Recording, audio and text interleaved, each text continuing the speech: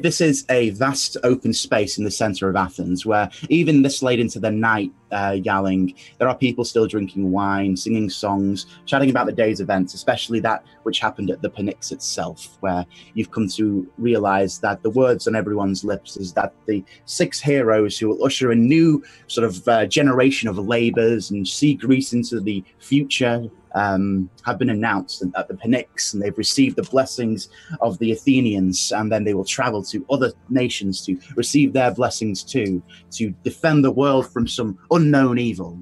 You, of course, knowing the truth behind this, but I assume you don't interfere with the conversations you overheard during the evening, or? Not alone, no. Fair enough, yeah. You will hear different people say the names of different heroes and start already singing their praises in the agora there. But it's not long, Yarling, before somebody approaches you, dressed in immaculate clothing, golden threaded blue silks, with an interesting sort of diadem around her head, from which hang the same sort of pierced gold coins that you wear on your own. She narrows her eyes at you from across the room and takes a step closer. And she simply just says the word, "Are you Yalling?" Who's asking? I've been sent to fetch a Yalling and someone who matches your description. My name is Fryn. I work with, and she'll lean in to make the word a bit under her breath. And she'll say, Aspasia.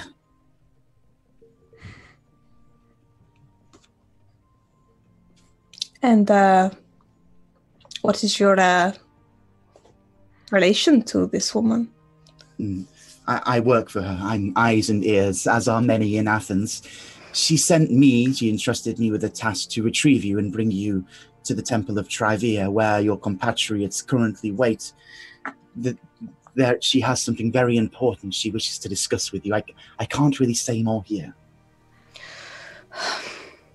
All right, well, I've got a young one with me. She's currently in bed. I let me go and tell her to stay put, okay? And then You're welcome to bring her if you like. You needn't let her out of your sight. Is it safe? It is safe, by all means, of course. All right, I'll go get my things. I'll wait here. And indeed she does. She just places her hands across her stomach and waits patiently at the corner of the room. Yarling will go get Cleo, but she'll kind of almost like have a dagger like in easy access, like kind of unstrip one from her thigh and like kind of put it in a more accessible place. Sure thing, yeah, absolutely. Yeah, you have a dagger in an accessible place. Should the case arise, I'll keep that in mind. Don't you worry, Yarling. So yeah, I'm going to get Cleo. You'll find that she's still awake. Directly contrary to your orders to go to sleep, she seems to have awoken and found some charcoal from which she draws pictures on the sides of the wall of the agora that you've been entrusted to keep clean for the night by the tavern owner. Cleo, you can't... And she says, well, I do it at home, don't I? So this isn't your home. We're here as guests. I don't want to have to pay for this. You always told me tavern owners were pompous nobodies, that I could do whatever I want. You always have an answer for everything, right? Forget about that. Grab your things. We've got somewhere to go, okay? Right. She picks up the piece of charcoal, that's all, and she just says, yep, I'm ready. Where are we going? We're going home now, or? I wish. Our friends need our help. Just stay close by, okay? Someone downstairs wants to take us somewhere. That sounds safe, kind of. Yarling will kind of show the dagger on easy access, like, don't worry, you're safe with me. And she'll, like, loosen her sleeve, and she'll also pull out a dagger. Where she's got it, you're not quite sure. But she seems to be learning. You're learning quickly, Cleo. You should see what I've got down the other sleeve. And then she pulls out just like a wooden cudgel that's often like a blackjack type thing. Got this one yesterday. Mm-hmm. And how did you get those? Oh, you know, sticky fingers. Yarling gives her like the biggest hug. Oh, okay, yeah, sure. And then she pleasantly follows you downstairs. And the woman is still there waiting. This woman whose name is Fryn. Fryn, we're ready to go. Very well. Follow me. It's not too long a walk, maybe 10 minutes or so. But the town is alive with news today. They're very happy. They shouldn't pay any notice to us walking into the temple district. Please follow me. It won't take too long. And she'll sort of nervously start skittering outside the tavern and through the crowds of people, still drinking their wines and singing the praises of these heroes.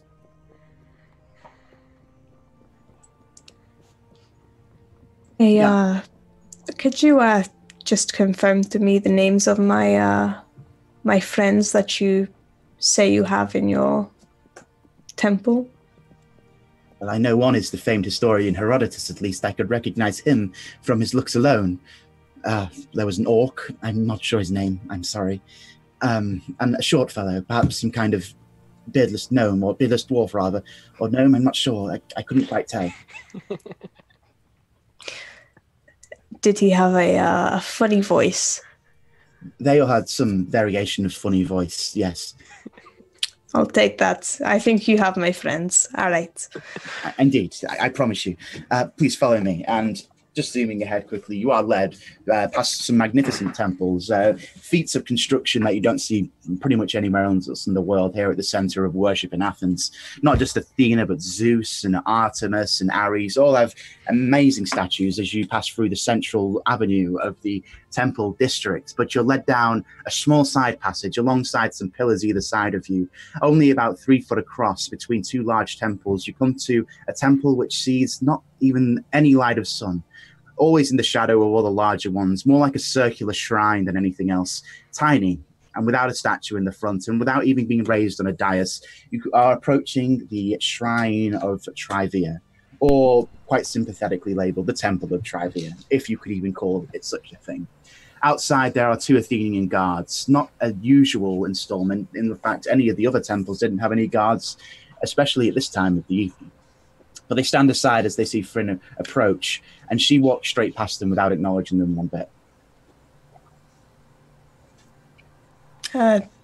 Yarling will just keep kind of a gauge on their reactions to us coming in.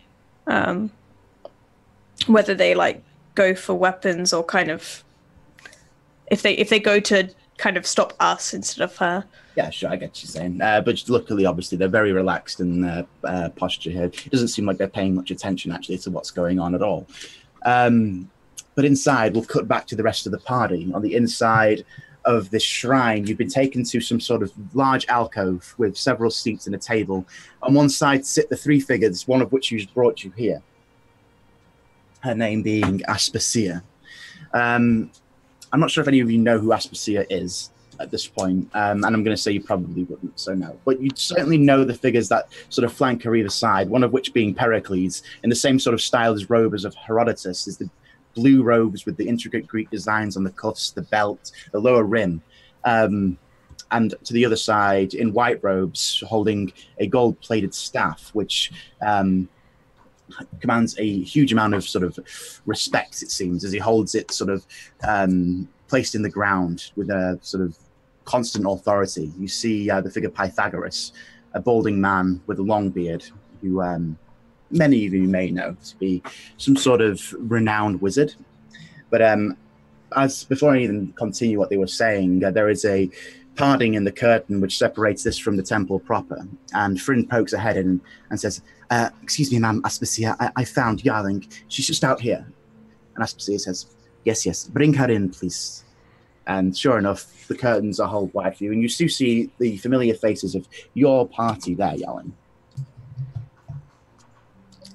Is everything okay here? Yarling, you were not supposed to be discovered. Oh, there goes our escape plan. Haha, very funny. Sit down, Yarling. We are discussing recent events. Oh, you bought the little one.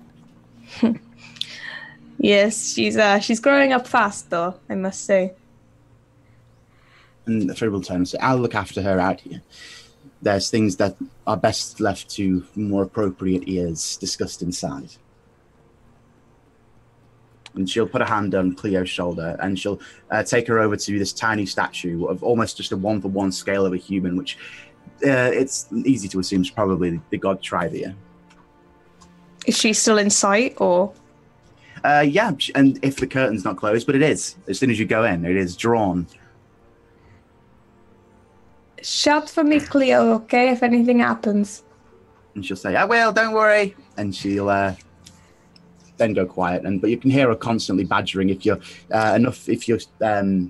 sort of, when no one's speaking, you can hear several questions come up, which are often answered by Fryn, but they are questions of strange design that no mortal mind should possibly conceive. But Cleo, perhaps, not a mere mortal. I don't know what she's. But okay, there you go. So, party, you're greeted to the sight of Yaling, who you've not seen for about a day by this point, or yeah, I think that's right. Yeah. You you missed another fun adventure. I'm poisoned. I say that loud enough, hoping that the people in charge might hear. Boy, this poison's really, really riding on me.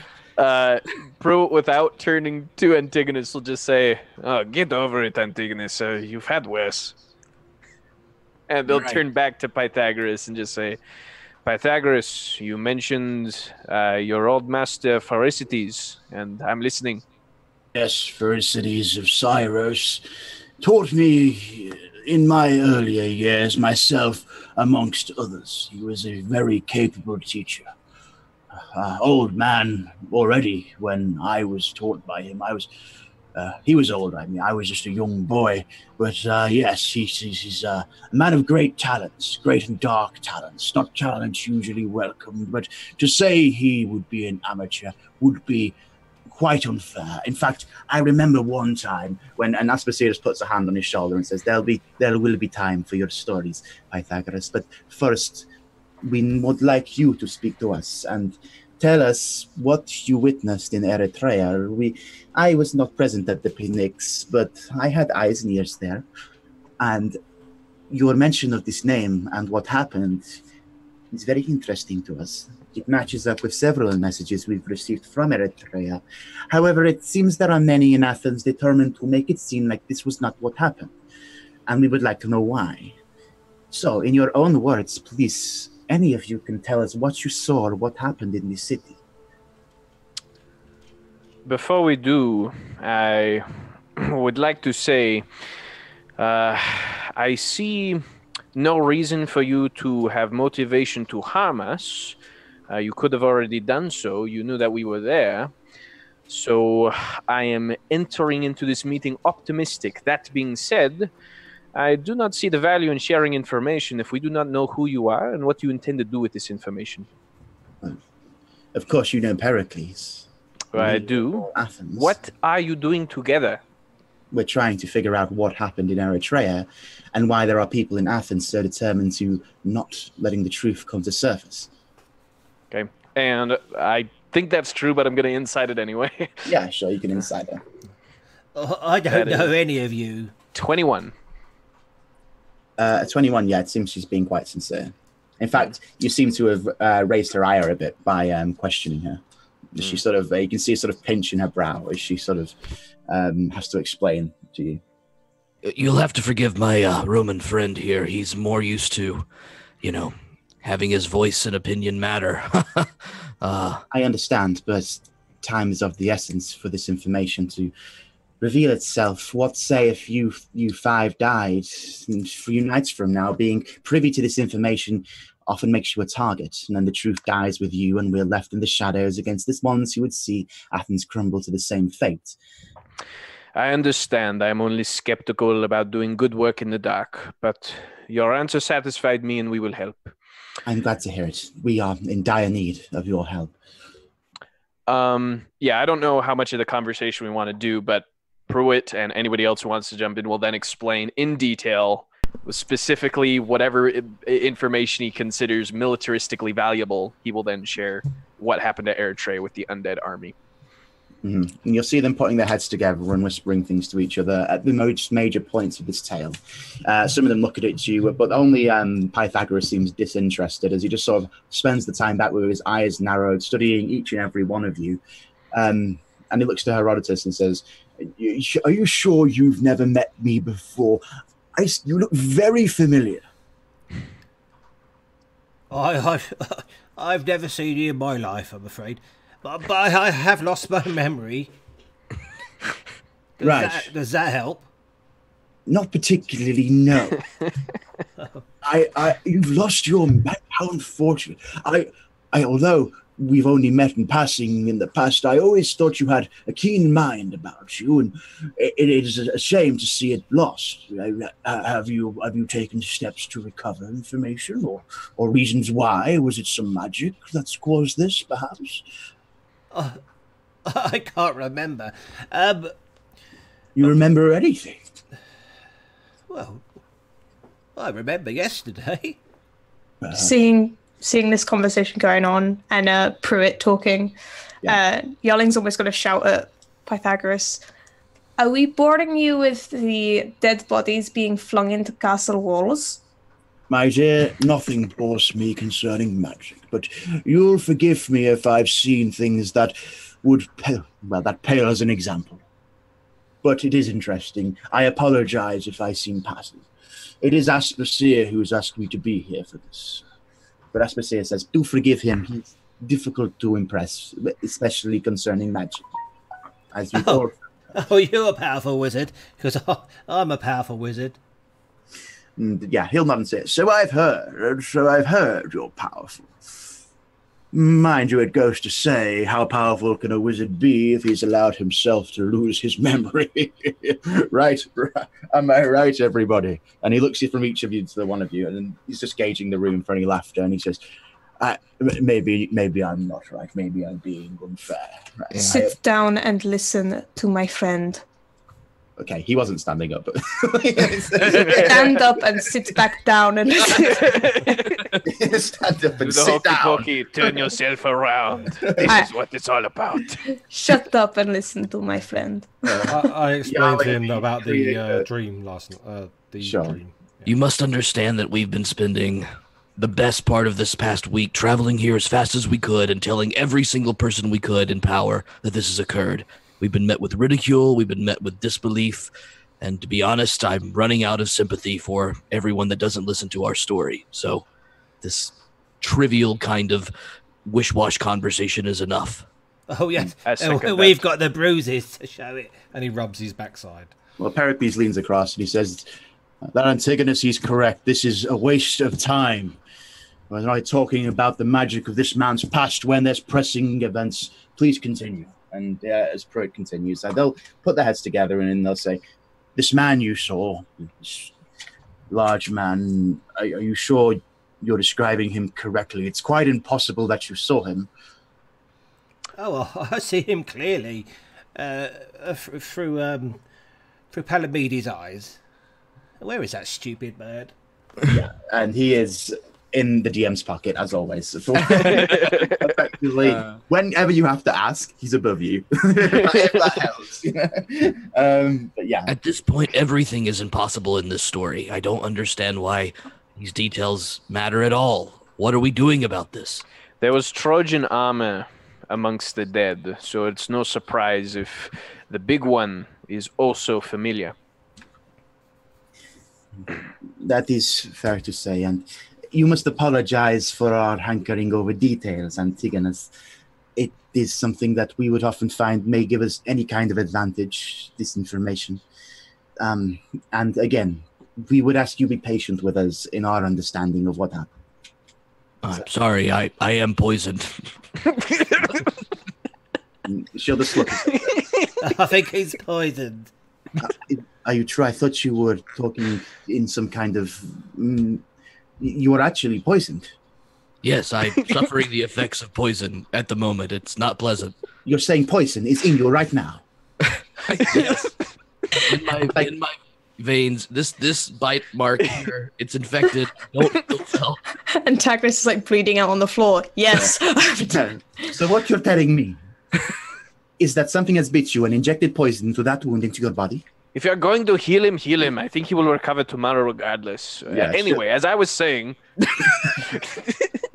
do you think Don't he might worry. die? Don't Pray worry with about him. He'll be fine. Just I realize these things are not maybe as familiar to you, but this poison is very serious, and if we don't find someone who can address it, we may be a party of one less.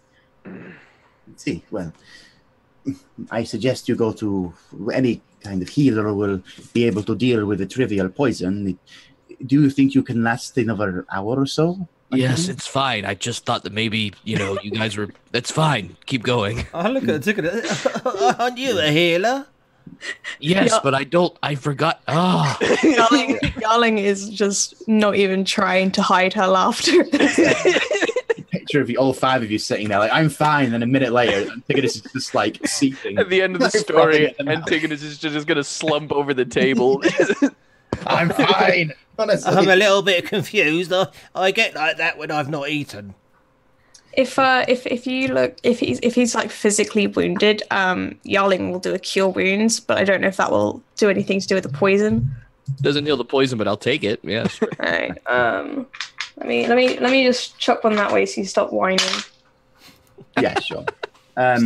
So as you finish explaining the story and what you perceive to have happened at Eritrea, they'll just sit back and they'll put their heads together and talk amongst each other for a minute or so, which is a long time considering that they're not responding to you. And then eventually they'll part their heads, and Aspasia will lean forward and say,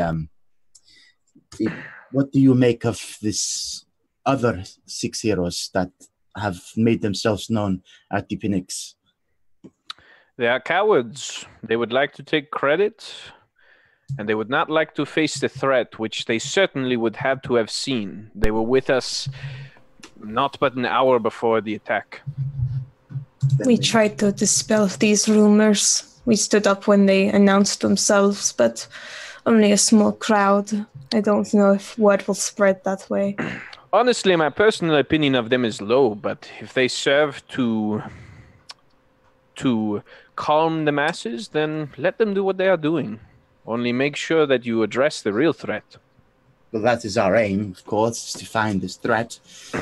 You assume to be for cities of Syros, which is yet to be proven, of course. We can't just jump to conclusions. We need to cite more evidence before we begin a hunt for this man who's been presumed dead for so long.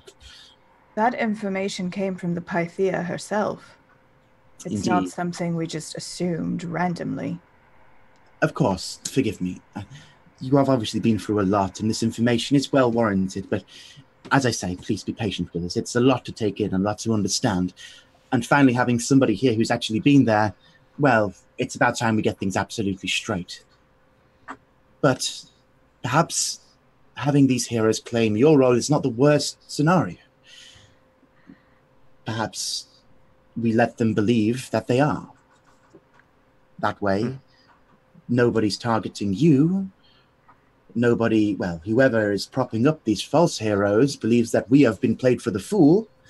And, of course, Pericles, Pythagoras, and I, we shall treat them as heroes. We shall announce them, we shall anoint them, we shall give them free rein to act as heroes across Greece. And in doing so, we will have fooled whoever is their patron into thinking that they have fooled us. Does that make sense? Yes, well done. What are you going to do about the threat? Well, that's where you'd come in. As I said, we're in dire need of your help, and we do have information of our own to offer you, of course. We are listening. The leader of Eritrea, it's difficult to presume he wouldn't know that this would have happened, especially given his scarcity during the attack and lack of words since. But we have, my eyes and ears across Greece, we have seen him passing through the city of Thebes on his way to Athens.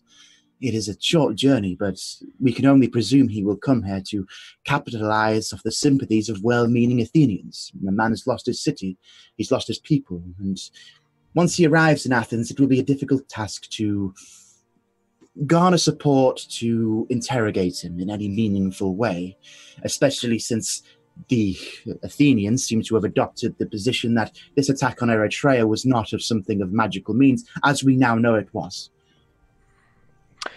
And this man, did he say how he escaped? And how do you have news that he is alive? We've had word from my spies. They've sent word via the Hermes shrine that they've seen Adaeus traveling to Athens. But he himself has not made his survival publicly known. Well, perhaps he has to those nearby, but not to myself, not to Pericles, and not to Pythagoras. Not to Athens. Indeed, he believes that he will arrive in Athens, I don't know, incognito perhaps? I'm not sure what he's planning, but as I say, if he arrives, things get much more complicated for us. Now, I, as a member of the Athenian nobility, and Pericles here and Pythagoras, we cannot ask you to make sure that he does not arrive with his retinue. We cannot ask you to get him off the road and bring him into us without letting other Athenians see him. We're not officially allowed to ask this of you because this is an attack on another Athenian noble. What you do in your own time, however, is beyond our control. Well, this is the closest thing we have to a lead, as far as I can tell. I would like to get to the bottom of this, as it does feel like our burden, if nothing else.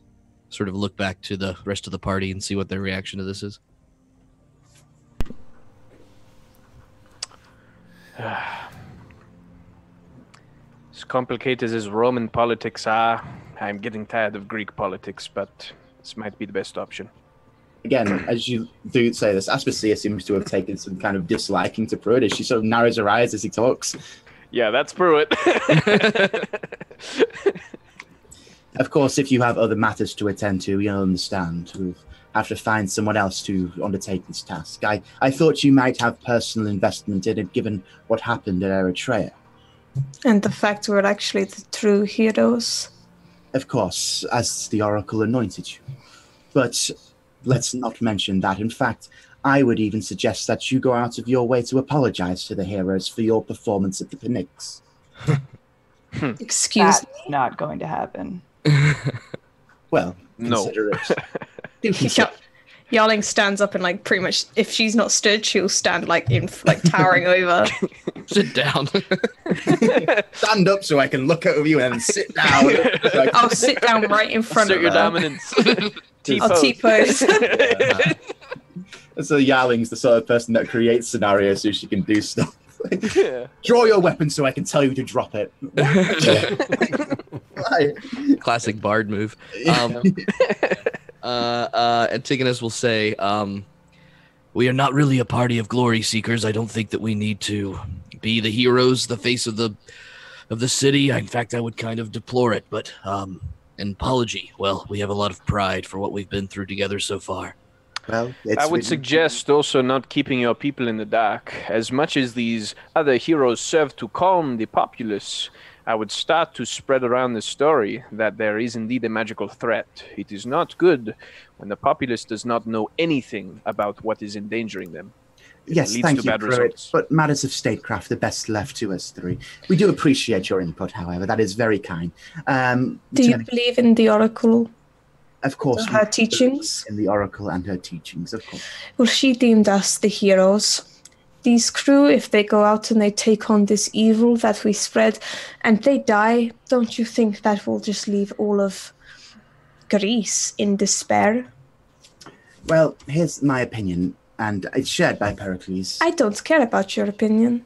Very well, I shall keep it to myself then. It's a fact. Yes, but you're seeing things on face value, of course. Why is it that there are 6 heroes posing as you, and why is it that they're claiming that there was no dead at Eritrea? Is it not more likely that they're part of some sort of mission to dissuade information? Precisely, that's why we need to disprove them. Or maybe they are dead already. Indeed, it's possible. Speaking I'm not- of dead, I honestly could care less about your politics, but there are dead walking around in armor, carrying weapons. Does that Yes. not bother anyone else? It would be very fortunate if there was a close associate of Pherecydes of Syros on his way to Athens so that we could talk to him further. Yes, I think that our emotions are getting ahead of us between the prophecy and between heroes. I do agree with the council here. I think that let the heroes play out their narrative as much as they can. Perhaps we'll learn more, but tracking down this man and taking care of him before he gets here, this is a good strategy. However, we do have one other pressing matter, and that is, of course, Larkin and Cleo. I don't know. We have ourselves a fallen friend and, of course, a young girl that you've seen here. We would like to get them to Argus, their home. I don't know how to make that happen and also deal with this plot at the same time. That is a pressing thing, and it must be very hard for you, Yarling. Please, we don't mean to be insensitive. Of course, if you can deliver Adaeus to us, then perhaps we can send you to Argos as quickly as possible. Pythagoras here is very adept in the manner of teleporting people. I've seen him do it before. It's quite magnificent. That is useful. Oh, I saw a scroll of that in here somewhere. I'll start looking. Let's reiterate, you do not have a scroll of teleportation. So if we can capture... What's his name? Adaeus of Ertirea is his name. Adaeus, oh yes. If we can capture Adaeus, bring him here incognito, and you can teleport us and the body and the girl to Argus, and, well, the rest of the plot. Is this teleporting? Can you do it from a distance? Is the destination, is it set? Can we use it in our quest? And Pythagoras will lean forward and say, could you be more clear? What are you asking? Would it be possible to teleport us to Adaeus, and would it be possible to, once we have Adaeus, to teleport us directly where we need to go and not have to worry about him? Oh, no, so we don't know where he is. Yes, I apologize. I need to know where he is to teleport you to that specific location. Okay, well, let us assume that we have found him. To avoid him causing a ruckus when coming inside the city of Athens, could you teleport us directly here with him? I would work like that. I would need to be with you for that to happen. And I suppose that is not an option. If I am seen acting against an Athenian leader, it would be very troublesome for me. No, I only wish to know what the options were. Thank you. Of course. So Aspasia will again say, if you choose to assist us in this task, we can assure you that we can reward you with more than just mere gold. We can help you with whatever you seek. Whatever you're here in Greece to do, perhaps we can lend our aid. We are quite powerful, though we do prefer subterfuge over pure signs of force. One of our other goals here is to help Herodotus with his memory. Well, that is something we can certainly look into. Pythagoras, your known magical understanding, perhaps you can converse with him and try and figure out what it is that has robbed him of his memory. And Pythagoras also, given that you seem to be a pinnacle of information, we would request some as well. We are looking for a Persian man that is involved with Pandora's box. Pandora's box? Surely you jest. There's Pandora's box? What do you know about Pandora's box? Do we look like we're jesting? No, in fact, you don't, actually. You look quite serious there. I'll at least give you that. Of course, Pandora's box was broken, and from it came all the evils of the world. But was it broken or opened? Well, I don't know. I only know the myth. I've heard the myth that it was a vase that was broken. We would appreciate you doing more research, and of course, a monetary reward is never unwelcome. But yes, we will take this task. Thank you. And she'll turn to Antigonus and say, your role is more complex, I assume, but I understand that you worship Prometheus. Am I correct in saying that? When she says that, I look at the reaction of the others on the council. How do they react when she says that? They're both just looking at you. Both Pericles and Pythagoras are not members of the clergy of any type of priesthood. Well, of course, just as a noble cannot ask us to murder another noble, an Athenian cannot worship a Titan. if you catch my meaning. Certainly, but there was a temple in Athens for some time dedicated to Prometheus until it was burned to the ground, unfortunately. I am aware, yes. And of course, Pericles is here as our head statesman, and he could easily pave the way to reinstating Prometheus as much as it would displease those who worship the Olympians to have a small temple present in Athens. Antigonus at this point, kind of still poisoned, stands up a bit and feels excited. I would also ask that you stop the hunt for any Promethean worshippers outside the city. Let them be their own.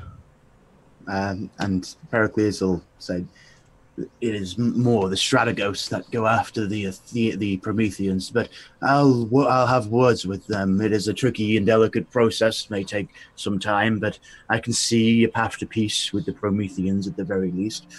It's not the most distasteful of Titans, after all. I would ask that you make this a high priority, and yes, we will serve you as best we can if you can make this happen.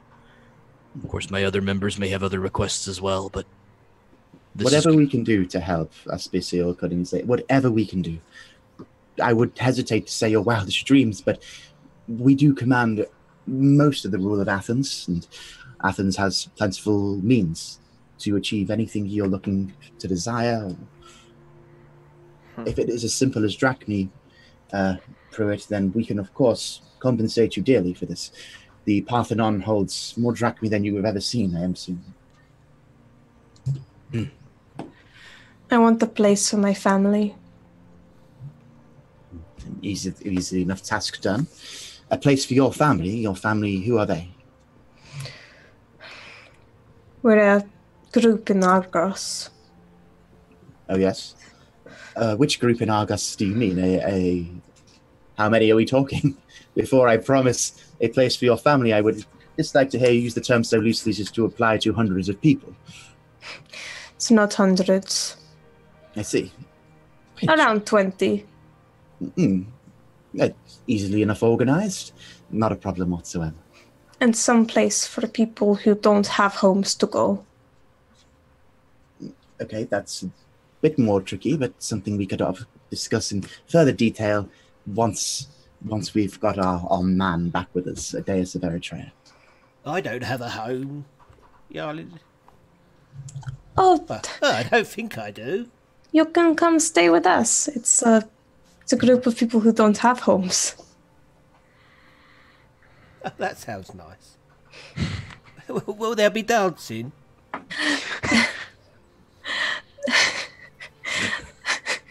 There will be lots of dancing, I promise. I won't have to pay everyone, will I? Not at all. Oh, okay. So you want to make a strip club in ancient Athens? That's cool. I can get on board with that. I don't know about the rest of you, but I could probably use a rest before we head out to try to capture this man. Yes, it looks like we're staying at the Agora, so... That would be nice, considering that I'm still poisoned. Perhaps we could find a temple of healing on the way. Perhaps that would be We need to get some soup.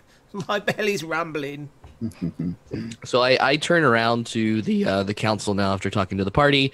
I pull out my a dagger that's sort of symbolic, and I lay it down, and I say, we will give you our services, and each of us will ask a favor upon return, many of which you've already been seated for.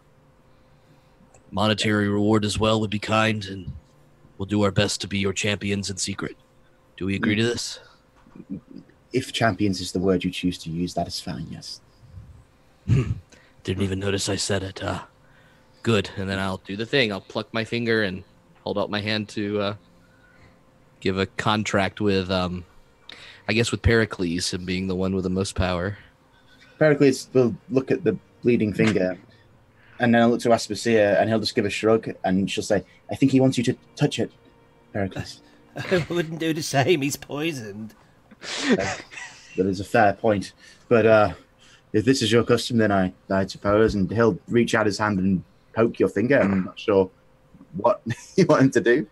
It's like an orcish thing. You just take your fingers and you make them bloody and you grab hands with them and right, okay. Just what Antigonus knows. Sure, he won't bloody his hand, but he will at least, shake yours or grab it, whatever have you. That's enough for me. Don't you usually stab the dagger through both hands? No, I'm thinking that of might be something how the else. Romans do it. I don't know. This is how we do it.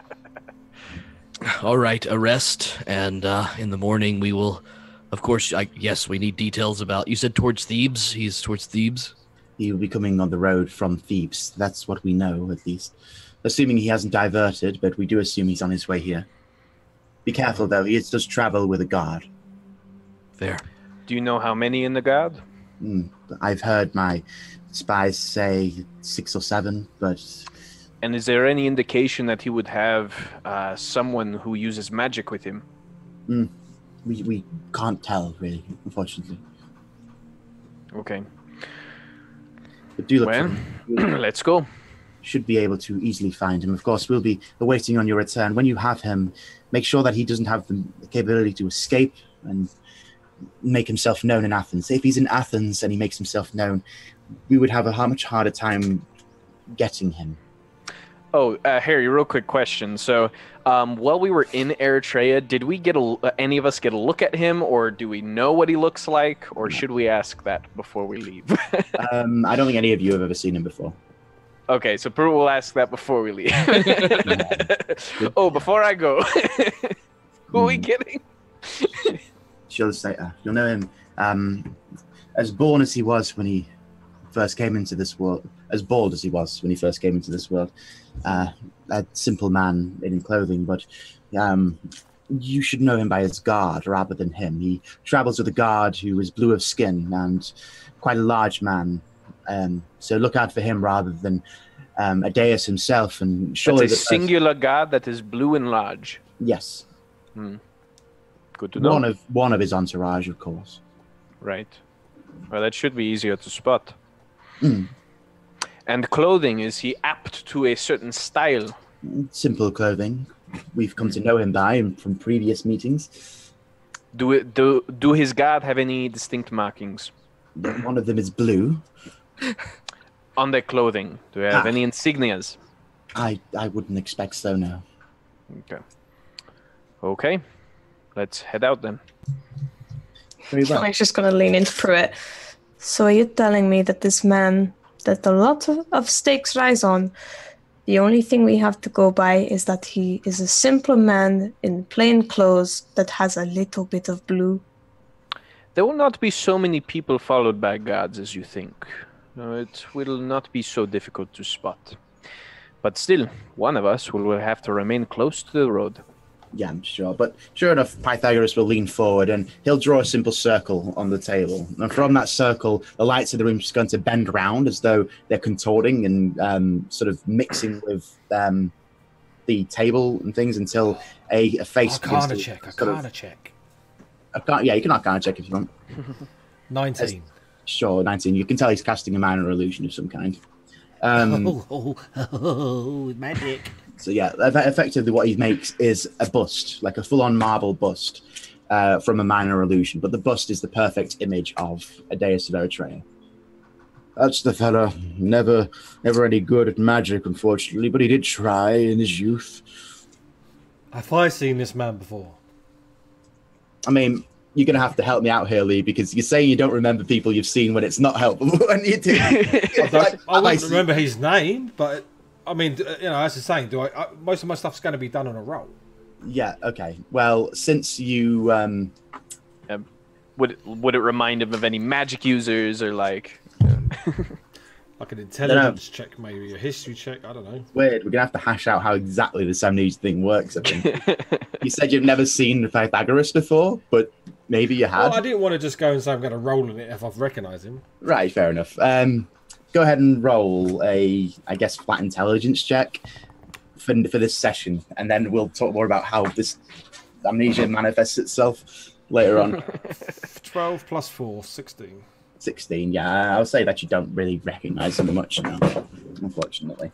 I'll poke the so illusion. On the way out, Pruitt is gonna pull aside, or just talk to one of the guards of this event and just say, I do not know your recruitment process for these endeavors, but I do have a recommendation. We met along the road one honorable Erebus, a hoplite, and I will tell him where his family lives, because we found it out. Yeah, sure, okay. You can mention Erebus to this man, and he'll just say, we can look into it if you like, or pass the word on to the captain, but recruitment is not our purview. I understand. I only wish to drop the recommendation. Of course, thank you. We'll be on the lookout. Sure. Yeah, head out. Back to the temple to sleep. You want to sleep? And get a heal. Did they imply that it was urgent? I mean, is sleeping okay? Well, they didn't really give you a time frame. They said that he's in Thebes on his way here, which is about a day's travel anyway. But they can't really place him exactly somewhere between those two. Yeah, we're going to sleep. We need it. We'll leave at the crack of dawn. I'll pick Cleo up and bring on her with the crew. Don't want to leave her there. So you go to effectively what is a tavern, but it is open to the agora. So it's not an easy sleep because it is extremely loud here. There are several people who will drink late into the morning, especially given the day's events. And there is, I guess, people serving food and, several people milling around. You see like the same priests you may have seen during the day, statesmen, soldiers who all have taken on a much more relaxed pose around tables and things, eating and drinking, singing songs, that type of thing. So, Pro will wake up a little bit early to try and purchase a shield. All right, sure. I would say, effectively you can make your way around Athens and easily enough you'll find a blacksmith from which you can purchase a shield, which we'll say is the price. How much is a shield? Let's take a look. Yeah, this would just be a normal shield. So, sure, a normal shield is 10 drachmae or 10 gold pieces. Mark that off. Sure. So you're presented with just a standard shield, pretty much. Nothing too make. It's a simple. Well, I'm looking for the Parma shield, which has the shield boss in the middle. Yeah, sure. Roman. I gotcha. Yeah, you can not find the Greek pelt shield because I know the difference. Fair enough. Well, that's what you. Well, are those going to be available in a Greek shop? Yeah, what a nerd. As a matter of fact, what's his name? Who is? Oh my gosh, I'm having a huge brain fight right now. Caesar's big enemy. This is the last big general. Pompey. My goodness, I couldn't. Yeah, brain fart. Pompey stayed in Greece for a while, so there's a Roman influence there, while he was fighting Caesar. Right. So it is early in the morning, and there are several people sort of going about their early morning tasks, walking around with vases full of some liquids, baskets full of foods, making their way around the agora, which at this point in time is just like a mess of thrown over tables, sort of broken vases around from the night's previous celebrations. I will seek out an antidote. Sure. Basically, pretty much any priest would be able to. Is he still poisoned, or is it out of his system by now? No, it stays. No, that poison, if you read the description, he has to keep rolling until he dies. Oh, wow. Jeez. It's a big deal. I didn't think it was that bad. Yeah. That's why I keep bringing it up. Yeah. Unfortunately, you don't have to roll just yet because it's every 24 hours, and it was Holy crap. Looking for an antidote, hoping I don't have to burn a second level spell, and how much is that going to cost me? Effectively, it will probably be free, just about manner of queuing and making your case to any kind of cleric. The question is, which temple do you go to make it happen? Oh, Jesus. Hippocrates is a healing cleric. Yeah, I think we know Hippocrates, so I would probably go there. That's Yeah, which is the temple of Asclepius. Yes, thank you. So you easily know where this was by now. You visited him a few times, and he is there. But as you approach, he'll say, Antigonus, please do come in. It's good to see you again. Tell me, how did Herodotus fare with the clerics of Hypnos? I know they can be a strange bunch, but did he manage to find anything out? I'm poisoned. Please help. Oh, you're poisoned. How dreadful. Please come in. Take a seat. I'll be right with you. And he'll invite you into the sort of the smaller temple of Asclepius, where it's just him and his attendant and Agnodice, who is currently shouting at the attendant, as is usual for her daily. Yeah. I will... Okay, I'm going to wait till he heals me, but I might try to intercept that if you want to go into it. No, because it will intercept you, I'm sure. Because as soon as Asclepius comes out with his symbol of holy healing, she'll catch an eye of it, and she'll barge past the attendant and make her put herself between you and her Hippocrates coming towards you. And she'll say, "What are you doing? Are you about to heal this man, this orc?" And she'll look over to you and she'll just bark at these words at you, Antigonus, with no real care or bedside manner. She says, "What is wrong with you?" What? I'm poisoned. Poisoned. It is a simple spell, a simple healing spell. I can do it.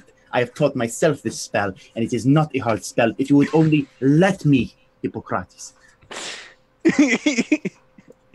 I don't care who heals me. I just don't want to be poisoned anymore. She'll look over her shoulder and say, "Silence, you'll last a bit longer, I'm sure. You've made your way here. You can at least last another 10 minutes.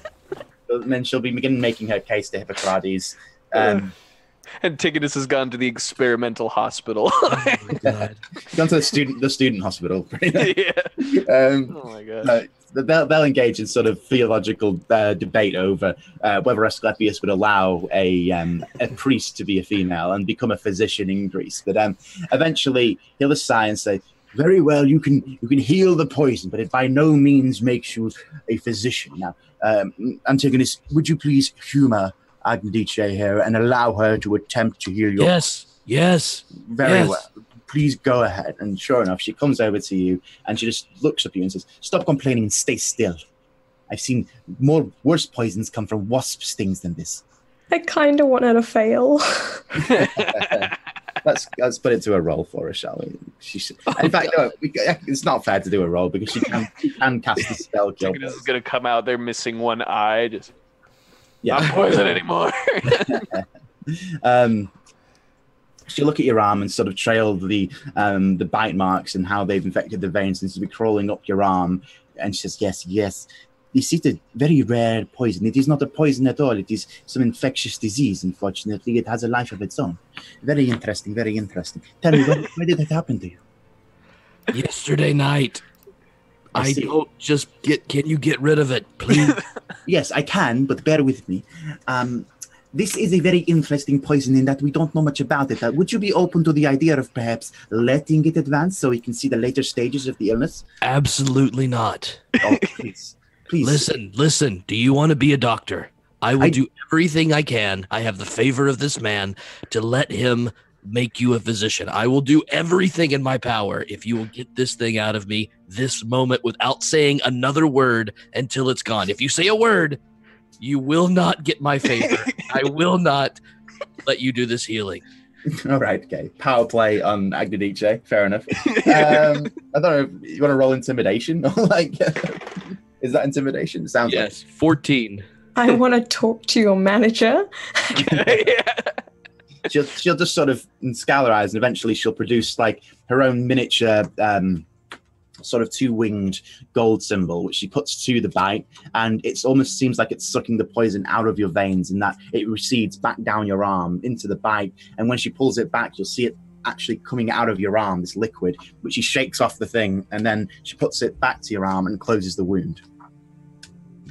Now can I talk? Indeed. Okay, here's what you do. I pull her to the side. Go over and tell him that I've told you about the soup and that you both are now among the people who understand the soup. Don't ask questions. When he asks you what the soup is, just say more things about soup. He'll listen to you forever, and you will be his student. It will work, I promise. All right, sure. Do you stick around after she goes and pulls Hippocrates aside? Yeah, I'm sort of in the background just being like... Yeah.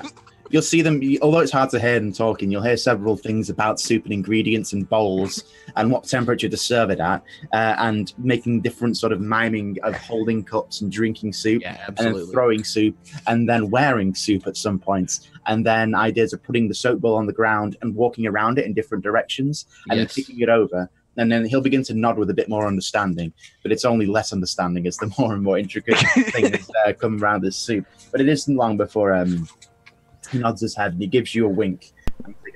I wink right back and I get the hell out of there. And I mutter under my breath, that wasn't worth saving a second level spell. Fair enough, yeah. So rejoining the party back, I'll say both Pruitt and Antigonus, you can make your way back to the party if you wish. Or if you want to do anything else in Athens. Yeah, let's go. Let's let's go. Make like a baby and head out. Yeah, sure. As you're going through Athens, it's the same old Athenian day now, given the sort of uproarious events of yesterday. But it's not long until you approach the main avenue of the road coming from the north into the city. And as you go there, you'll see it's absolutely packed with people. And it's hard to move past them as they make a wall along each side of the road. Many of them holding children above their heads. It seems like they're in some sort of celebration as you can hear them cheering, throwing petals from roses into the road and seemingly blocking the way for some kind of event that's happening there. I'll send Palamedes up. Yeah. Palamedes goes up and it probably confirms some of your suspicions of the 6 heroes of the Pnyx from yesterday are being led out of the city by a contingent of Athenian guards at their forefront, parting the way of people so the 6 of them can walk forward one by one, single file, and wave to the crowds of Athenians who've gathered to see the heroes before they commit any of their amazing labors which they're setting out on Greece to accomplish.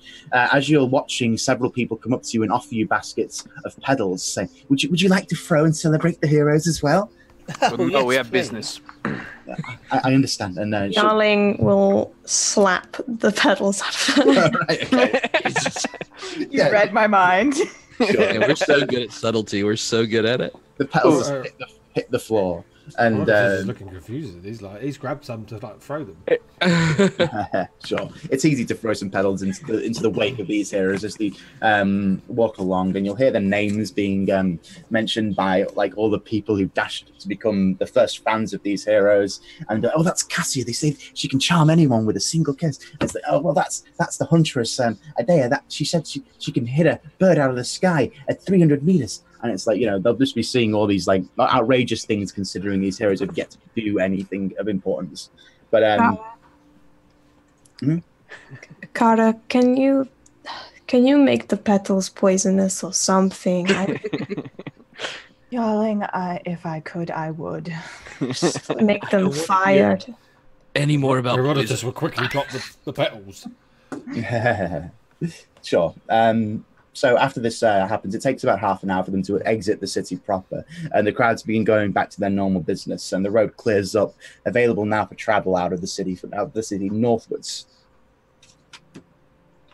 Can we get a map? Can we go buy a map? Quite hard to come by, actually. And that. Okay, all right. Well, I'll just simply ask someone. Can I have a look if I've got a map? Yeah, you don't. I don't have a map. Starting the game with a bag from your past does not give you an entitlement to everything. I'll just ask one of the guards, which road leads to Thebes? And let's see, you're on the right road now. It's the first city you'll come across traveling down this road. Is it the same road that the heroes went down, or different? It's hard to tell unless you actually followed them. No, I guess not. We hung out. Branch out in different directions, and he points at the one going center way north. Okay. Oh, I asked, where were they going? Well, they're going down the same road. Their first stop is Thebes to receive the blessing of the leader of Thebes there and make themselves known to the citizens. A prime day for Greece. New heroes on the horizon that will lead us into glory against the oncoming hordes of barbarians at Greece's gates. Yeah, definitely. Listen, and I pull away from them. I think we may need to pass them if we're going to get to him before he gets to them. What if they're in cahoots? I agree. Let's go. Saddle up our horses and try to, like... Well, Pro will advise that we pass them after they're outside the gates, so as not to cause a ruckus. Yeah. Sure thing, easy enough to do. You can catch up with them fairly quickly, given that they're walking and they still have crowds around them. Even though they're outside of the city, some of the more dedicated fans of these people will follow them for a good half an hour to an hour afterwards. It's easy enough to pass by unseen and moving at a much quicker pace than them. Yeah. Good. So do I know, would I know how long of a journey is it to Thebes? Yeah, possibly. Yeah, they said it was about a day, so. Oh, just a day? Okay, yeah, then I advise, as soon as we're ahead, I think we should go about halfway down the road, or maybe 2/3, and make camp and wait. Herodotus, could your bird possibly fly ahead and see if he can locate this fellow? I look at Palamedes. Oh, can you? They'll say, I can't communicate with you if I'm too far away, Herodotus. I can scout in the air above, but not too far ahead. Well, if you see someone, you can come back. Well, I suppose it's possible. But if I am taken out of the sky by something, you won't know, and you'll be waiting for me, so... Of course I know. It would sever a connection. I'm a wizard. I think the connection only lasts like 100 feet or so, or something, as far as I know. Mental connection. He's only able to see through his eyes out to 100 feet, but the connection actually goes further than that. Okay, fair enough. As long as they're on the same plane, he can. One of those annoying spells. Yeah, the description on Find Familiar is super vaguely worded. It's Okay, sure. Problematic. So you send Palamedes ahead. Is that what you want to do? Yeah. Okay, sure. So he won't be very fast. Yeah, indeed. He's not the fastest owl in the world, but he does make at least better pace than you, as you see him in the distance until he disappears into a dot in the sky until it's too difficult to see him. And I'd like to be up front with Pruitt, I imagine, trying to just perceive whatever we can. Are there tracks? Are there any weird camps to the side of the roads? Dozens. It's a popularly traveled road, and you'll pass several people on your way. None of them seem to be matching the description of the person you're looking for, but people with wagons and donkeys transporting goods to Athens, from Athens. You'll pass people who move quicker than, going in the same direction as Thebes, people going, off to the side. There will be several camps, people who are taking a late start to the day, that type of thing. So hunting down a quarry will require a bit more specific tactics, I'd say. Antigonus, I do not think we need to worry so much about him being on the camp on the side. Given his position, I would think that he would go straight to Athens so as to rest in comfort there. So the journey is possible in one day. But let us keep an eye out. I just worry that if we make camp and try to wait for him, that party of those heroes will catch up to us eventually. So I'd like to get further down towards Thebes if we can, without being I agree. entirely obvious. Is there like a point at which the crowd thins out a bit, or is it like super crowded basically all the way down this road? Every few, I'd say every half hour or so you pass somebody. But yeah, keeping an eye out on camps on the side of the road, you do notice that there are several people on them. Generally, some people have got more hunting camps set up, so they're more of a permanent installation as they spend a hunting trip here on the sides of the Athenian roads, where there is some hefty forestry. So, but you'll also see logging camps, these types of ones, not for travel, but they are, inhabited by generally a lot of people. So, we need a plan to take Adaeus. Sorry, yeah, Adaeus. Adaeus, yeah, that's Adaeus was the other guy, yeah. Adaeus. We need to plan to take Adaeus off the road. I was thinking maybe Herodotus has disguised as someone else before. Maybe he could look like the Oracle. Oh, that would certainly scare the hell out of him. Yes, I only worry that maybe he is running away from his fate. Maybe he has done something evil and would thus not follow the Oracle. What can take him off the road? I could try and distract him. How would you take him off the road? I could try and suggest for him to come over to me, maybe dismount his horse or cat. But from then, might work. I don't know. Kara, I know you don't like to disturb nature, but do you have anything that could potentially make a tree fall across the road, make him have to divert himself somewhat, or? I could potentially sprout some plants that would make the road more difficult to travel that he might decide to go around. I mean, we could actually just chop down a tree if there's nothing else, but I don't think that will take him off the road, though. I think he will simply go over it or around it, but not out of the way. Well, how far off the road do we need him to go? Out of eyesight of any other travelers. If these other 6 heroes are on the road, for example, we would not want them happening onto our situation.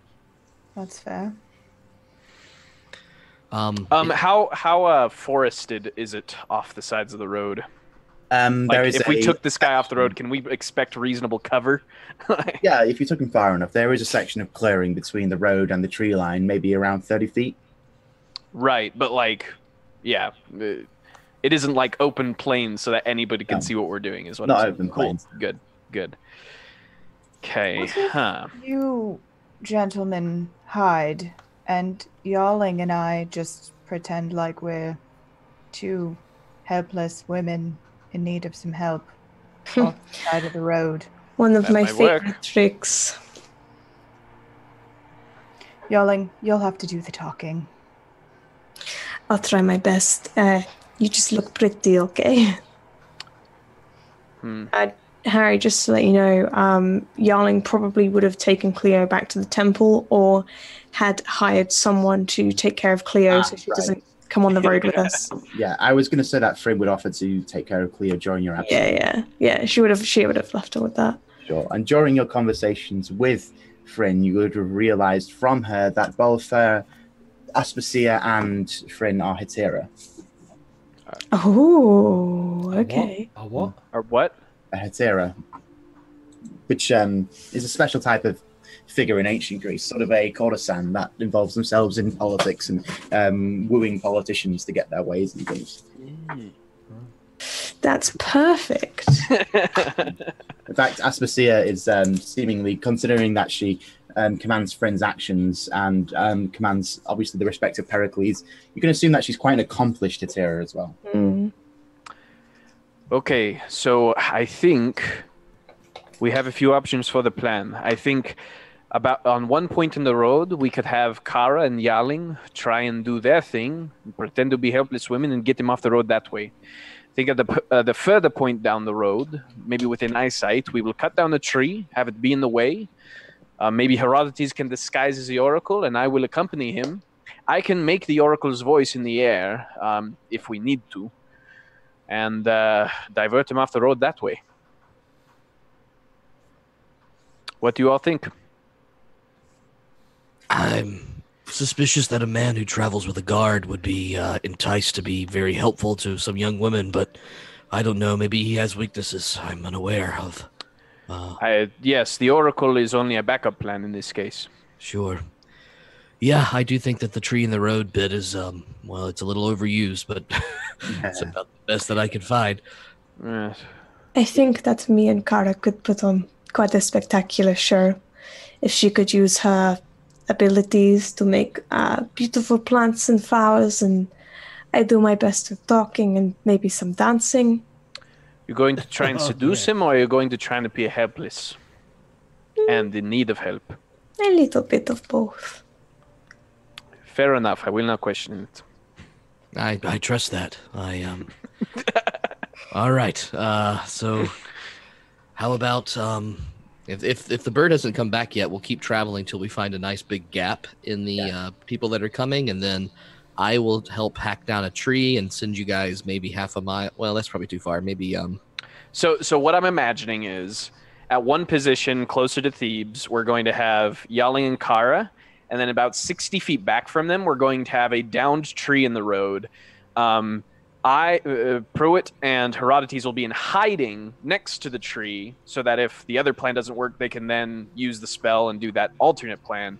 And then Antigonus, I'm thinking, will be somewhere in between to kind of message between the groups. Okay, right. Did the guard say that they were going to meet them at Thebes or meet them halfway? Did you clarify? Sorry. In my head, the guards said that they were going to meet the guy at Thebes and then escort him back. No, the 6 heroes are going to meet the leader of Thebes, not Adaeus. Oh, right, okay. They just happen to be on the same road, so... Right, okay, good. Yeah. Yeah, that's the one. Sure. So, okay. If that's the way you want to play it, I'm going to say that. Do you want to clarify for me, Herodotus, what you told Palamedes to look for? I was looking for the blue man. Okay, sure. Right. Fair enough. Well, in that case, there is very little few of them on the road. It's not long before he returns to you then, maybe around 3 hours of you traveling along until you set up this thing. And a lot of people do pass. And have you chopped down the tree by this point? I mean, I don't know how long it would take to chop down a tree, but I would make sure no one got hurt when I did it. I would look sure. Yeah. It falls down like 15, 20 feet before somebody like walking his cart along the road. And he just gets up to it and he looks at you with axe in hand and he says, "What are you doing? Why have you done this?" I put on my helmet and say, orders of the council, I just tell me. What council? Who ordered this? I'd have words with this council. Yeah, you should totally go to the Agora and voice your concerns about why they want us to chop down trees on this path. That's weird to me too, but I just follow orders. Well, you could be certain I shall do. Indeed I shall. I will make all my ideas known. And he just works his cart around onto the soft grass on the side. It takes a lot of time to make it get around rather than on the actual road itself. Go ahead and roll deception. But... Oh, good lord. I think 11. Yeah, that's about right for that kind of explanation. So he just narrows his eyes as he leads his cart along back into on the way to Athens. He's constantly looking over his shoulder at you with an axe in hand. And he gets about 30 feet before he says, "Well, are you going to chop down another one, or?" Oh, yeah, obviously. Well, no one. My boss isn't here, so I try to take breaks when he's not watching me. And stop slacking off and get to chopping trees down. That's a little... You just told me you didn't like it. I'm confused by your reasoning, but sure, okay. My respect for authority outweighs my legacy of trees. Yeah, well, enjoy being a sheep. And I just lazily hack another tree. He'll make his way on to Athens. But yeah, Palamedes will come back and he'll flutter down onto your shoulder there, or onto the top of your staff, in fact, Herodotus, as it turns and says to you telepathically, "Your blue-skinned gentleman, quite a large fellow. He's on his way. Not long now. I'd give him another 10 minutes, perhaps, before you see him come over that rise there in the road. So, would you like me to introduce you?" No. I think we've got to kill him. Oh, you want to kill them? Oh, I see. I may have made myself a bit too noticeable in that regard, but I'm sure they won't clog onto me, and don't worry.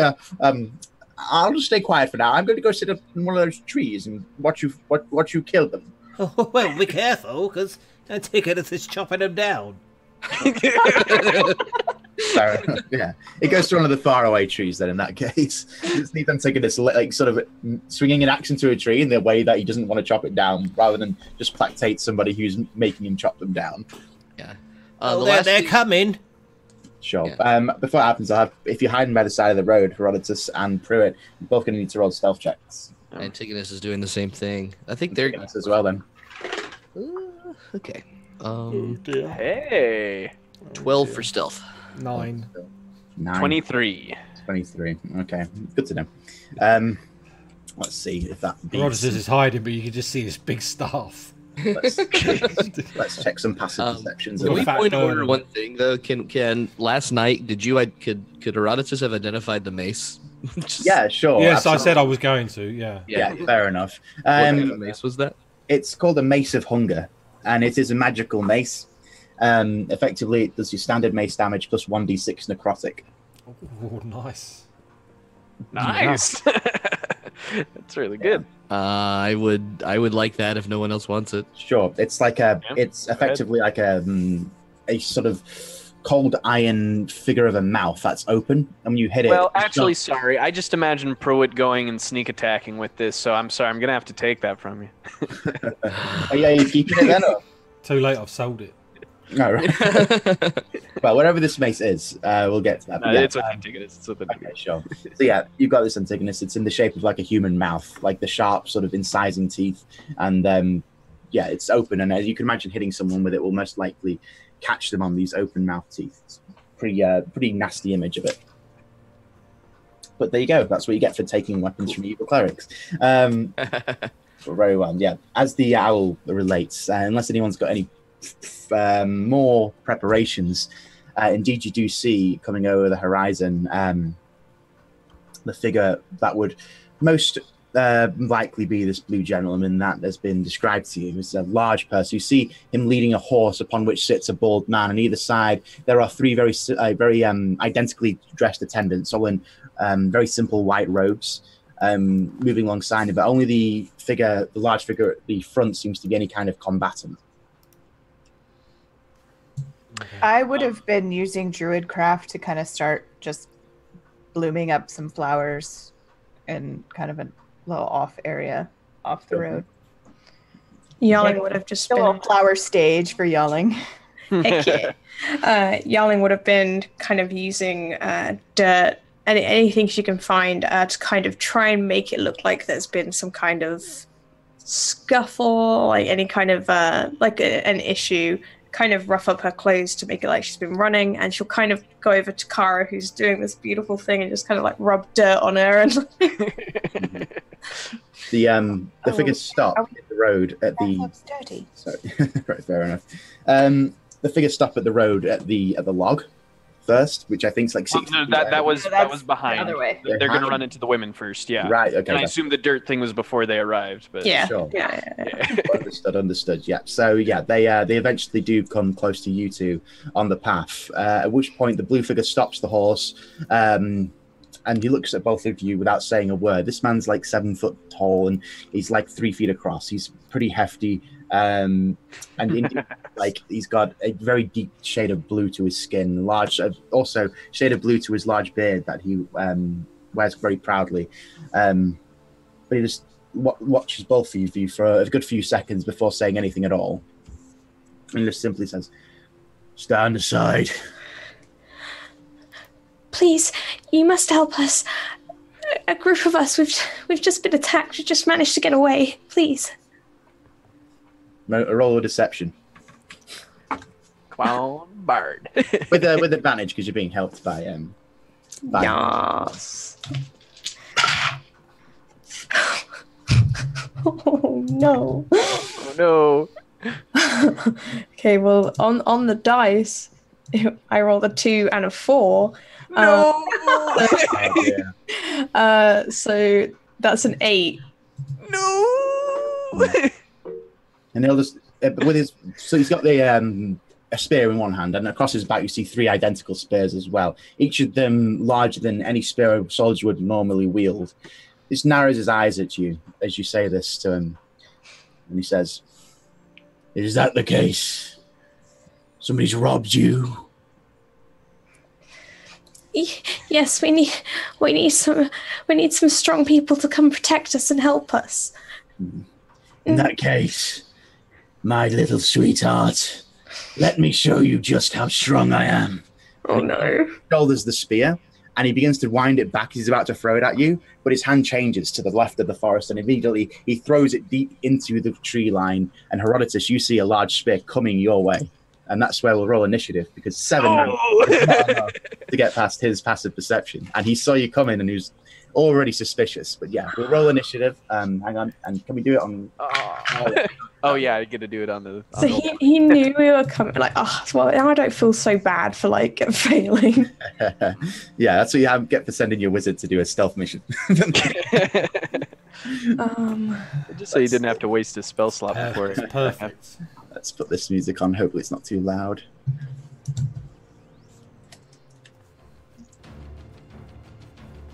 All right, so I'm going to need to get some initiative rolls. Pruitt's got a 15. But you're still hitting Pruitt as well, as is Antigonus.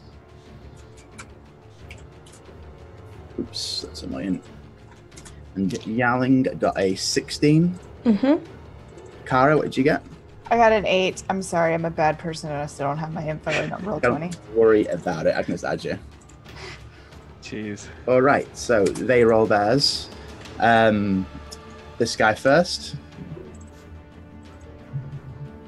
12. Oh, sorry, my bad. It's a 17. Sorry, my bad. Is that you, Panda, saying that? Yeah. Yeah. All right, and then these guys will roll theirs. Looks like we've got a couple of duplicates. Who has more dex, Herodotus or Antigonus? +2. Dex is plus. I think yours is +1. +1, yeah. No. All right, so Herodotus will act first in that case. Fastest, tankiest mage in the history of D&D. But my acolytes get 6.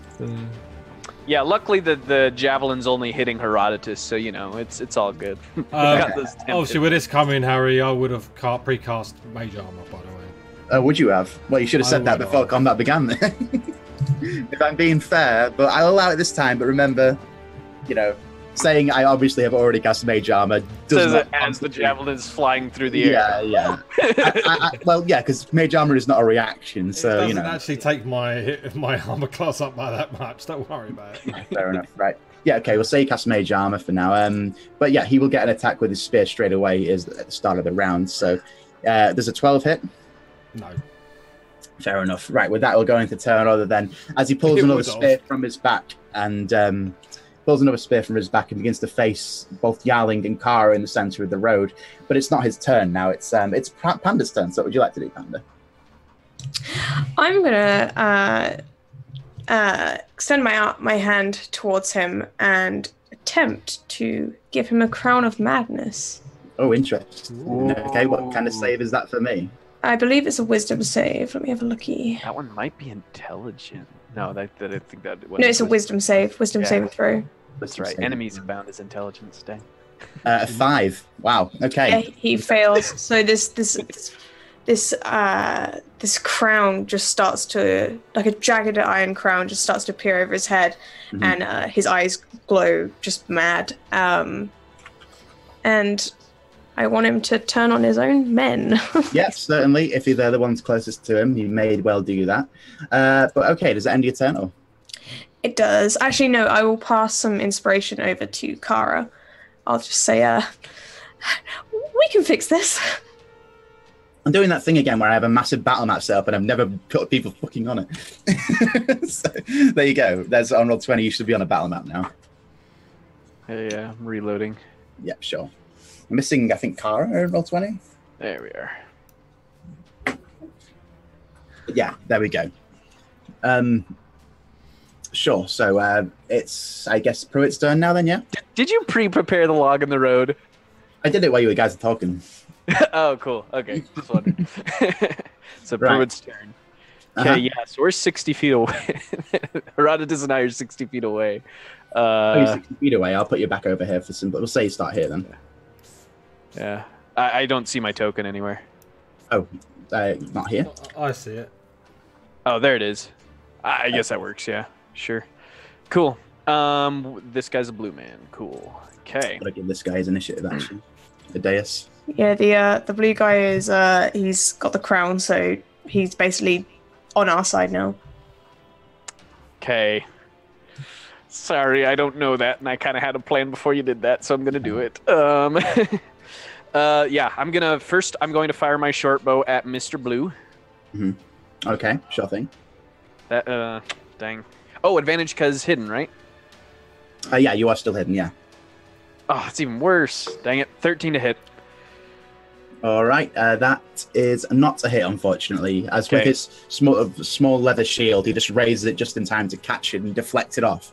But so then I'm going to run forward 25 feet. 5, 10, 20, 25. I guess I could bonus action dash. Well, that is the bonus action dash, so I haven't used my movement yet. Very well. So I'll drawing my sword and shield. I'll dash 5, 10, 15, 20, 25. Get to there, and all this time I'm yelling out, "How dare you attack those women!" Just a stranger, a good Samaritan on the road is pro. Yep. All right. So it's his turn now, and sure enough to the spell, he will use his action to make an attack before moving.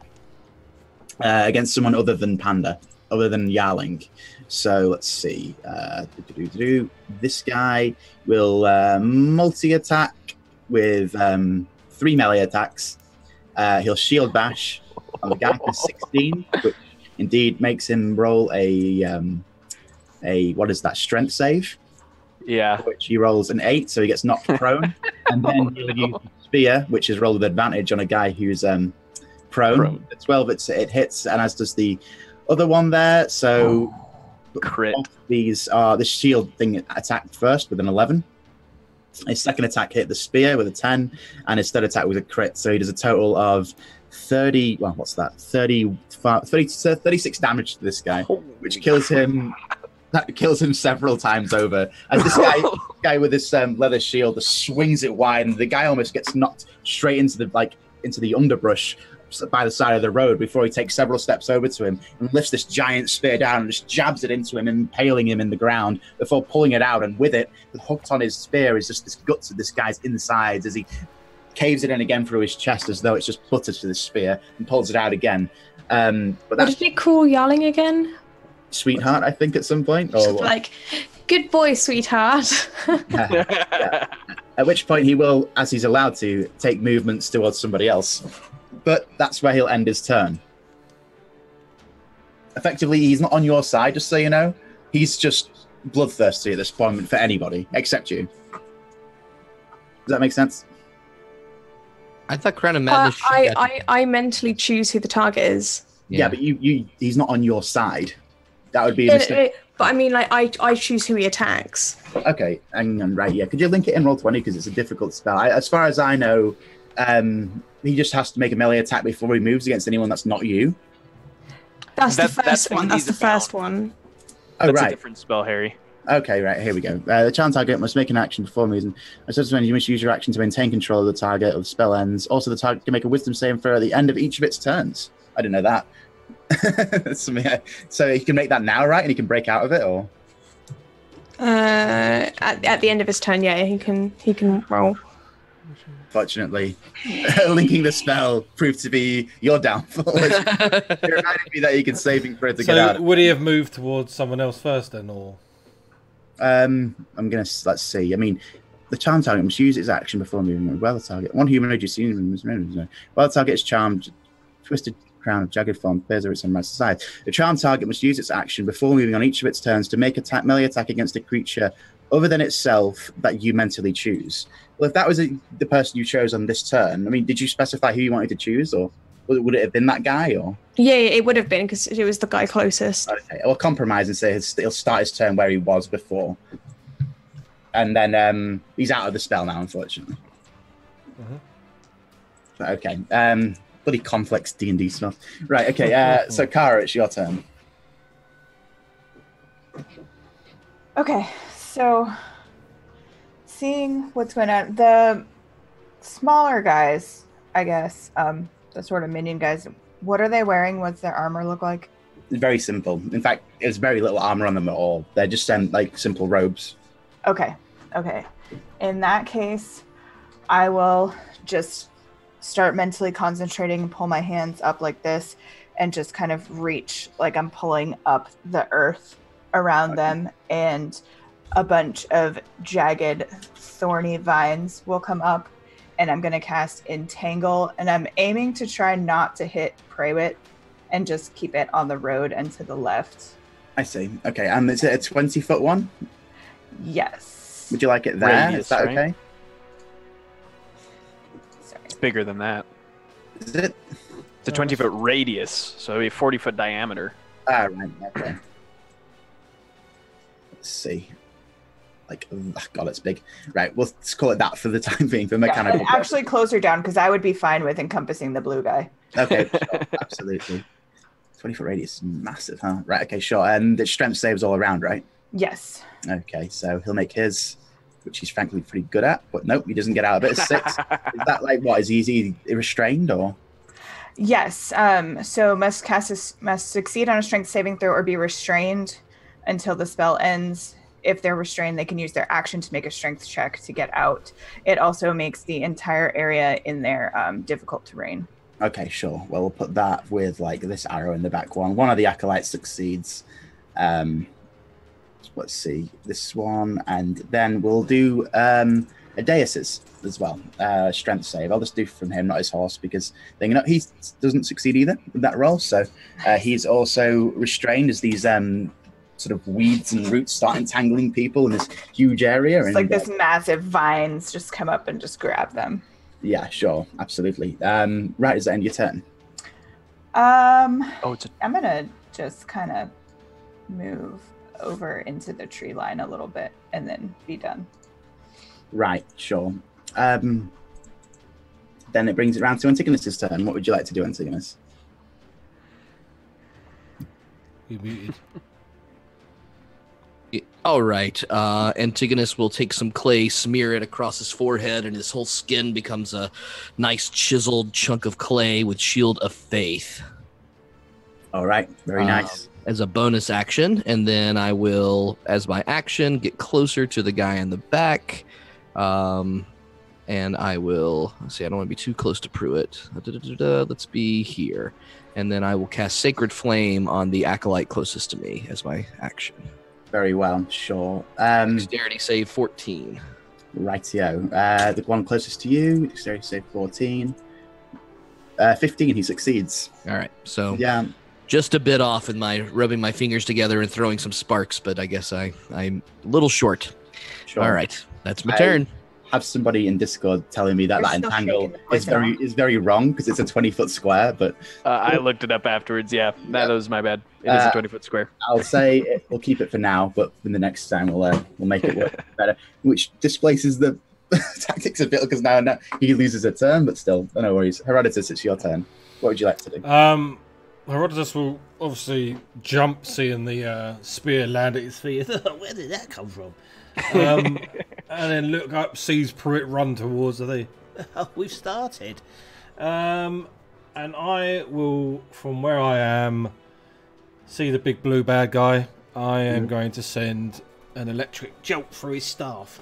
All right, sure thing, absolutely. He's basically pulling at these roots right now, so he doesn't even see it coming. So go ahead and roll with advantage. I think he's restrained. Oh, is it advantage? Yeah, as well. Okay, well, I've hit 19 with that one, and the other one would be 26. All right, sure. Well, they both hit, so go ahead and roll damage. And I've got this on now, so let me just try to see if this does this.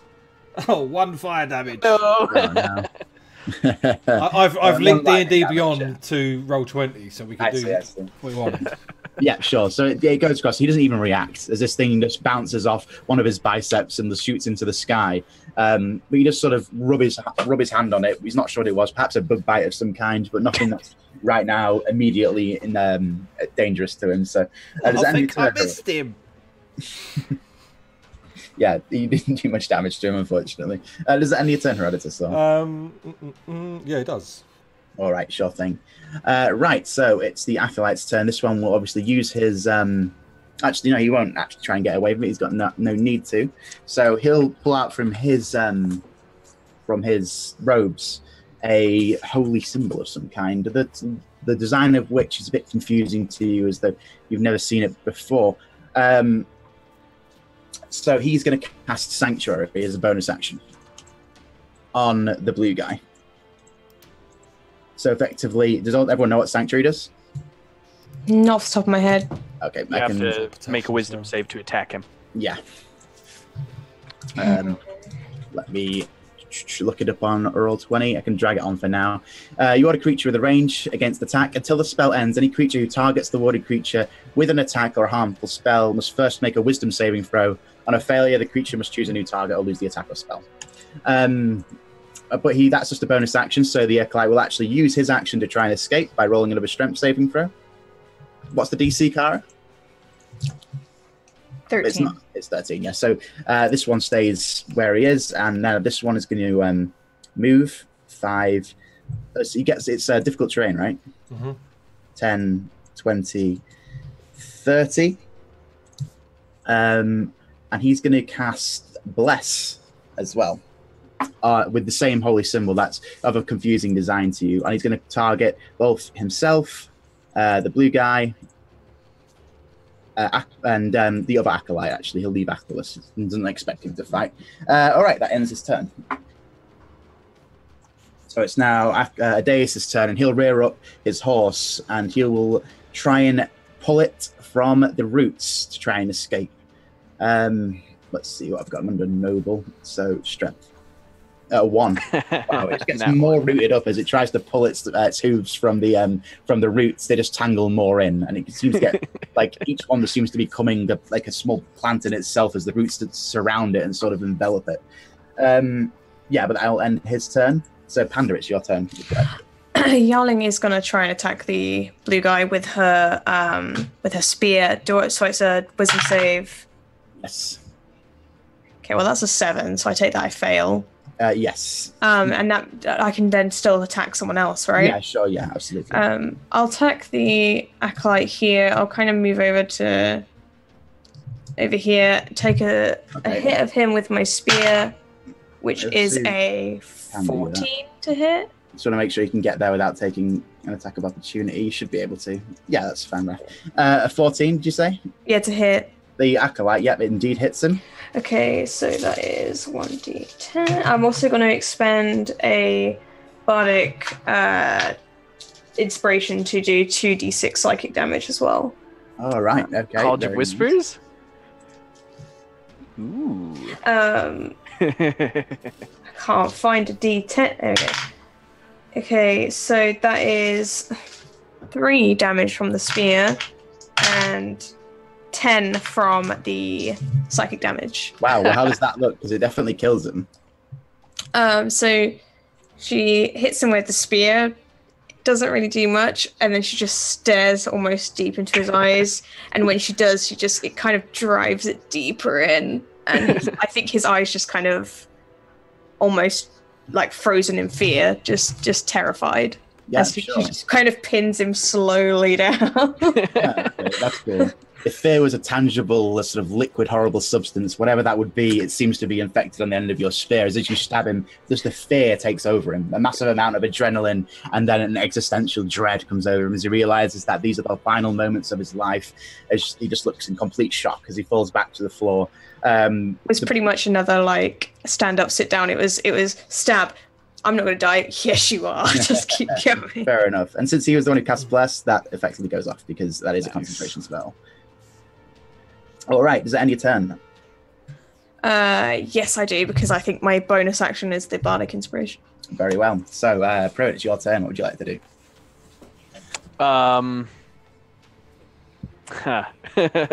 I'm still pretending to be the good Samaritan, maybe. Yeah. First, I'll bonus action inside the blue guy to see if I can sneak attack him.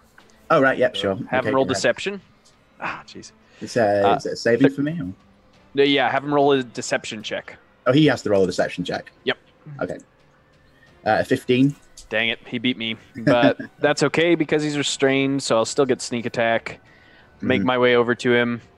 I'll just be shouting out, "I'm here to help!" And I'm going to attack the blue guy.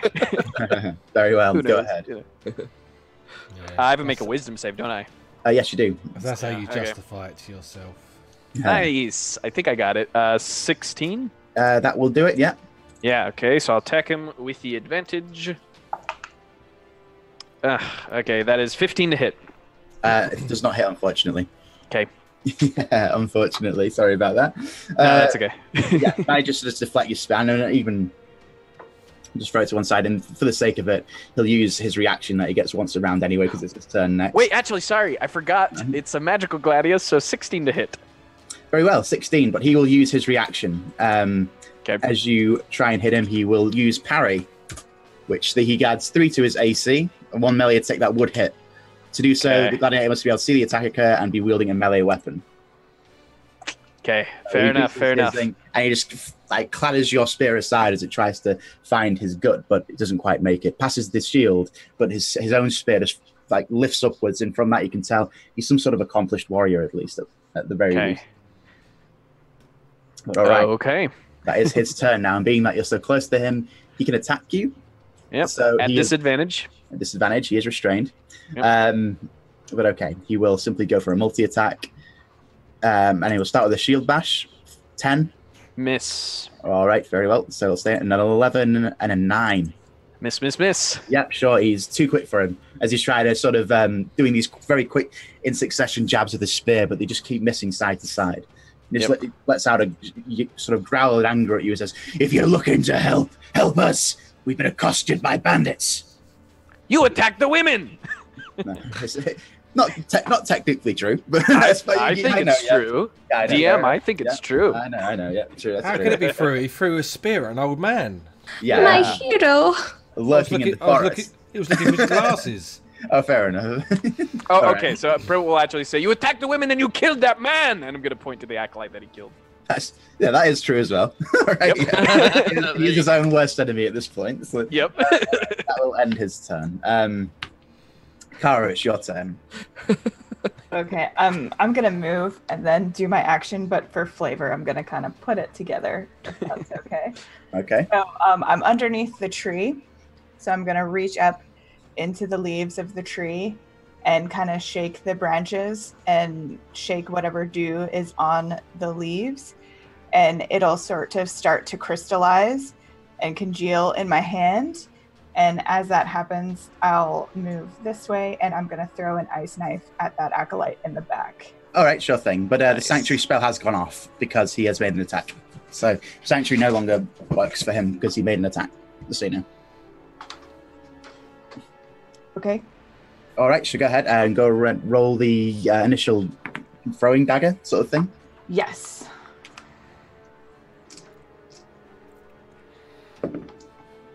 Oh, that's good. 8. 8, yeah, in fact misses. But he will still take the residual damage from it exploding, which he needs to make a dexterity saving throw for, right? Yes. So let's see what he can do.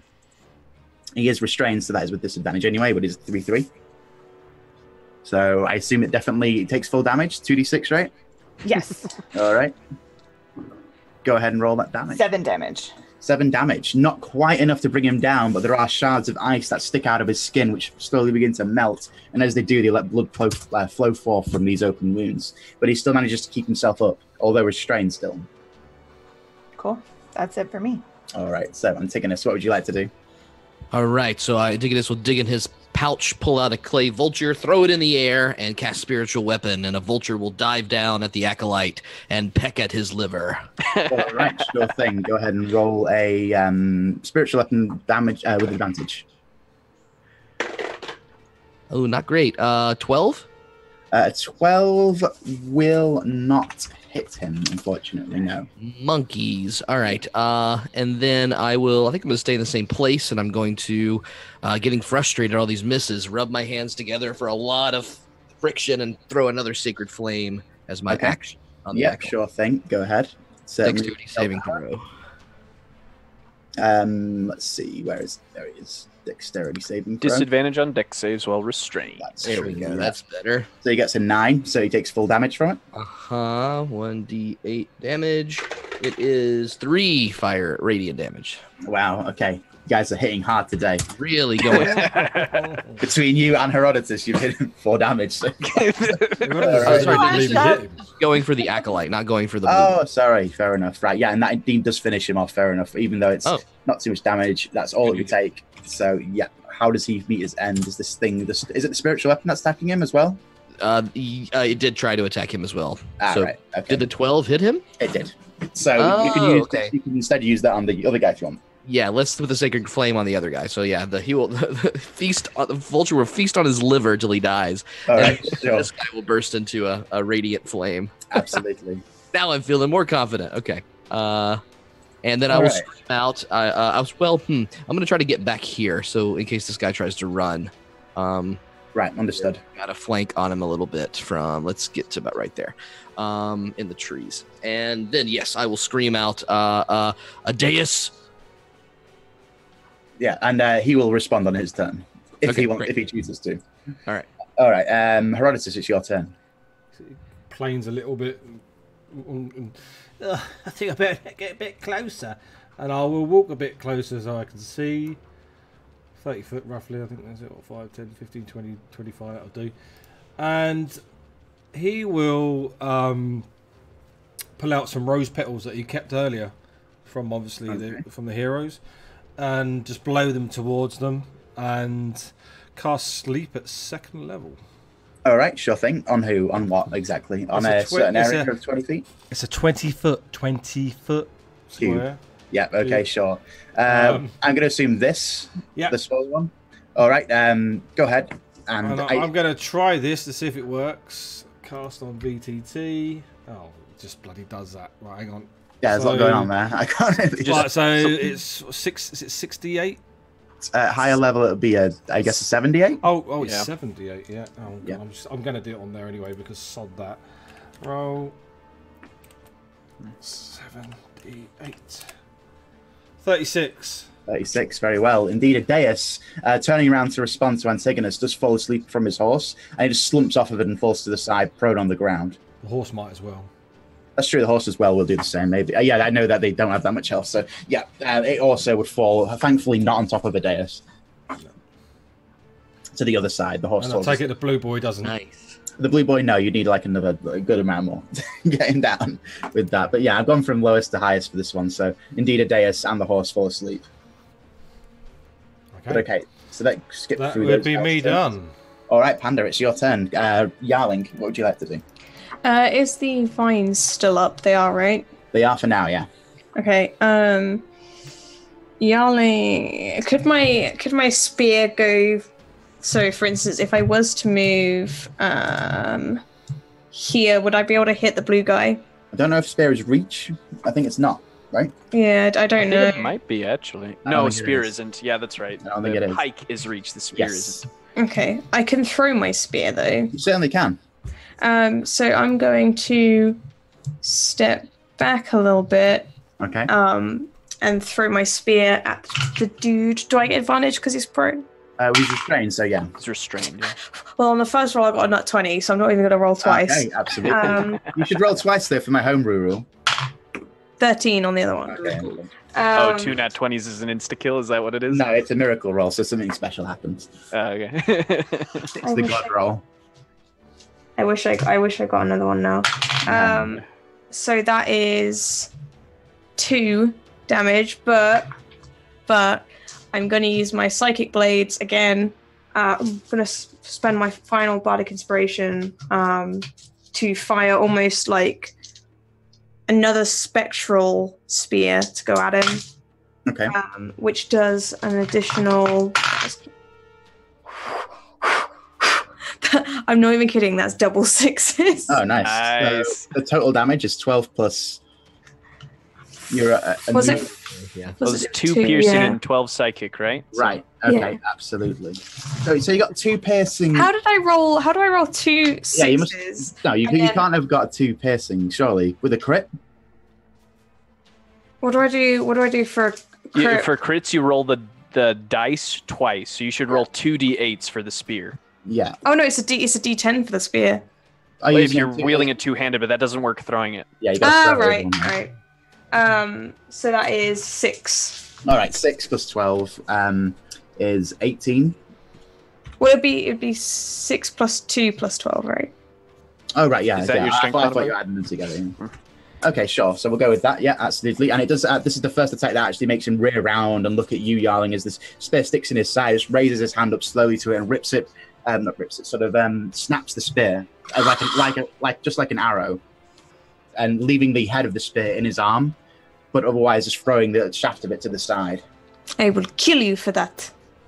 For snapping your spear. Yeah, it's my dancing. That spear's been with her for a while now. Yeah, sure. Yeah. He's made Herodotus mad. Yep. Herodotus sees that the pole just snap and just goes crazy. I forgot. Doesn't he wield the spear? Doesn't he wield the spear? He does have a spear, yeah. I could just steal his after. So. Very well. So, Pruitt, it's your turn. Oh, my turn. Yeah. Okay, so first insight bonus action, so have him roll deception. Yeah, sure. Jeez. 9. Is that at least he's got to beat it, or? Yeah, he's got to beat it. I rolled a 10, dang it. Yeah, unfortunately there. So, yeah, he does not go off that move. That's okay. I mean, I still get sneak attack because he's restrained. I just want to be able to sneak attack him afterwards. But yeah, as I'm attacking him, I'm just going to yell out, "Stand down and stop killing people!" Okay, so that's a 21 to hit. 21 to hit. He'll try and parry it with his reaction, but it's still not enough as it finally strikes true. So go ahead and roll damage. Okay. Yeah, nice. Okay. 15 piercing damage. Very nice indeed. So that is... All right, okay. And so I'll kind of fake out his strike, wait till he goes to parry, and then I'll stab right into the wound in his arm that Yalin created. Yeah, sure. Effectively opening the wound more. So the spearhead falls out and he begins to bleed from his arm. All the way down, he gets a red coat of blood all the way down his otherwise blue arm. Mm-hmm. But he just he lets out a growl of pain and says, "You'll all die here. Nothing to me." And he'll sort of lift his spear up and catch it, and he'll wind it back over his shoulder, and he'll launch it at full speed at you, Kara. Seeing as he's noticed you're the one who's cast this spell, so he can multi-attack and make 2 ranged attacks by throwing 2 spears at you, a 15 and a 26. Oh, sorry, that's a 14 and a 9. Yeah, 14 and a 9, yeah. So 14 and 9? Yeah. Both miss. Both miss, absolutely. Cool. Right, so that will end his turn. Still trapped in this bindings, unfortunately.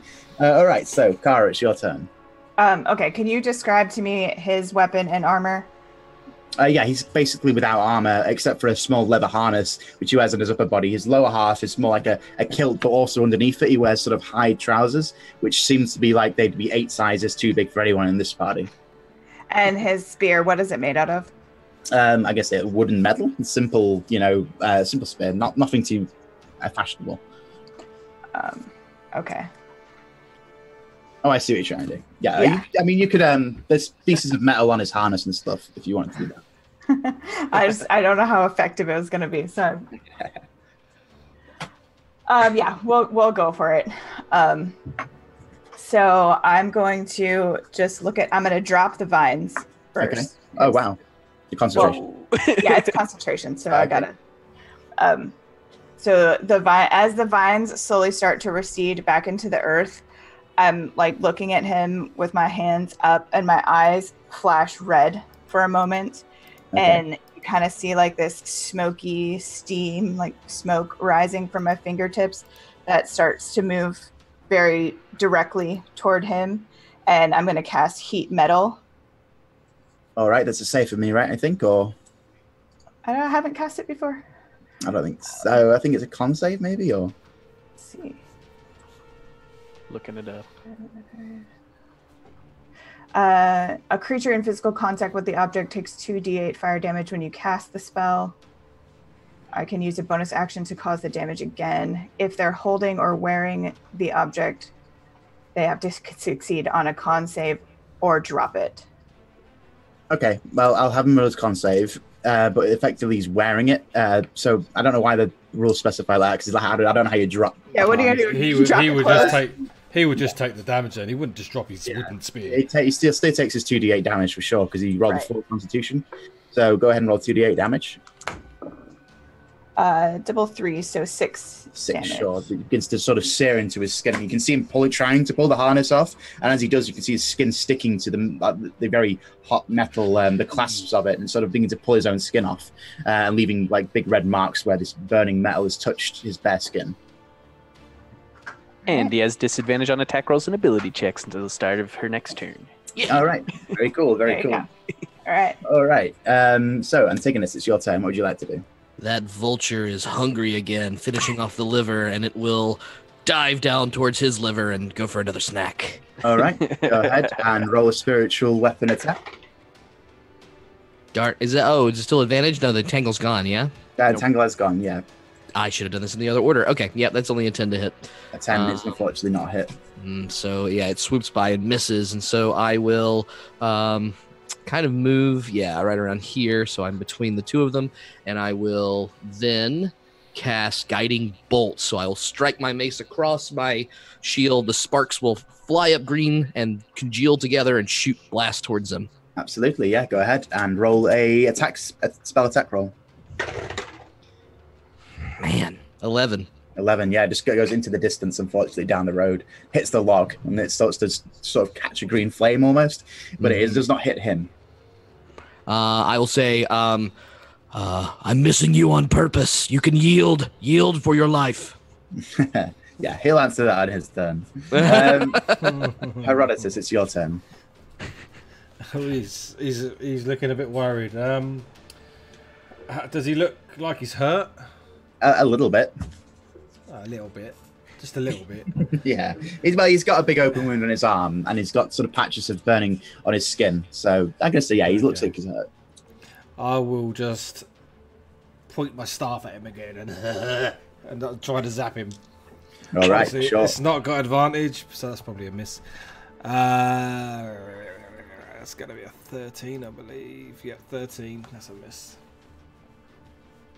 13, sorry? Yeah, it is a miss, unfortunately. As this basically does hit him, but he can still sort of power through. You can see the shot traveling up his arm, but he just clasps his fist hard over his spear, and you can see him just bear it.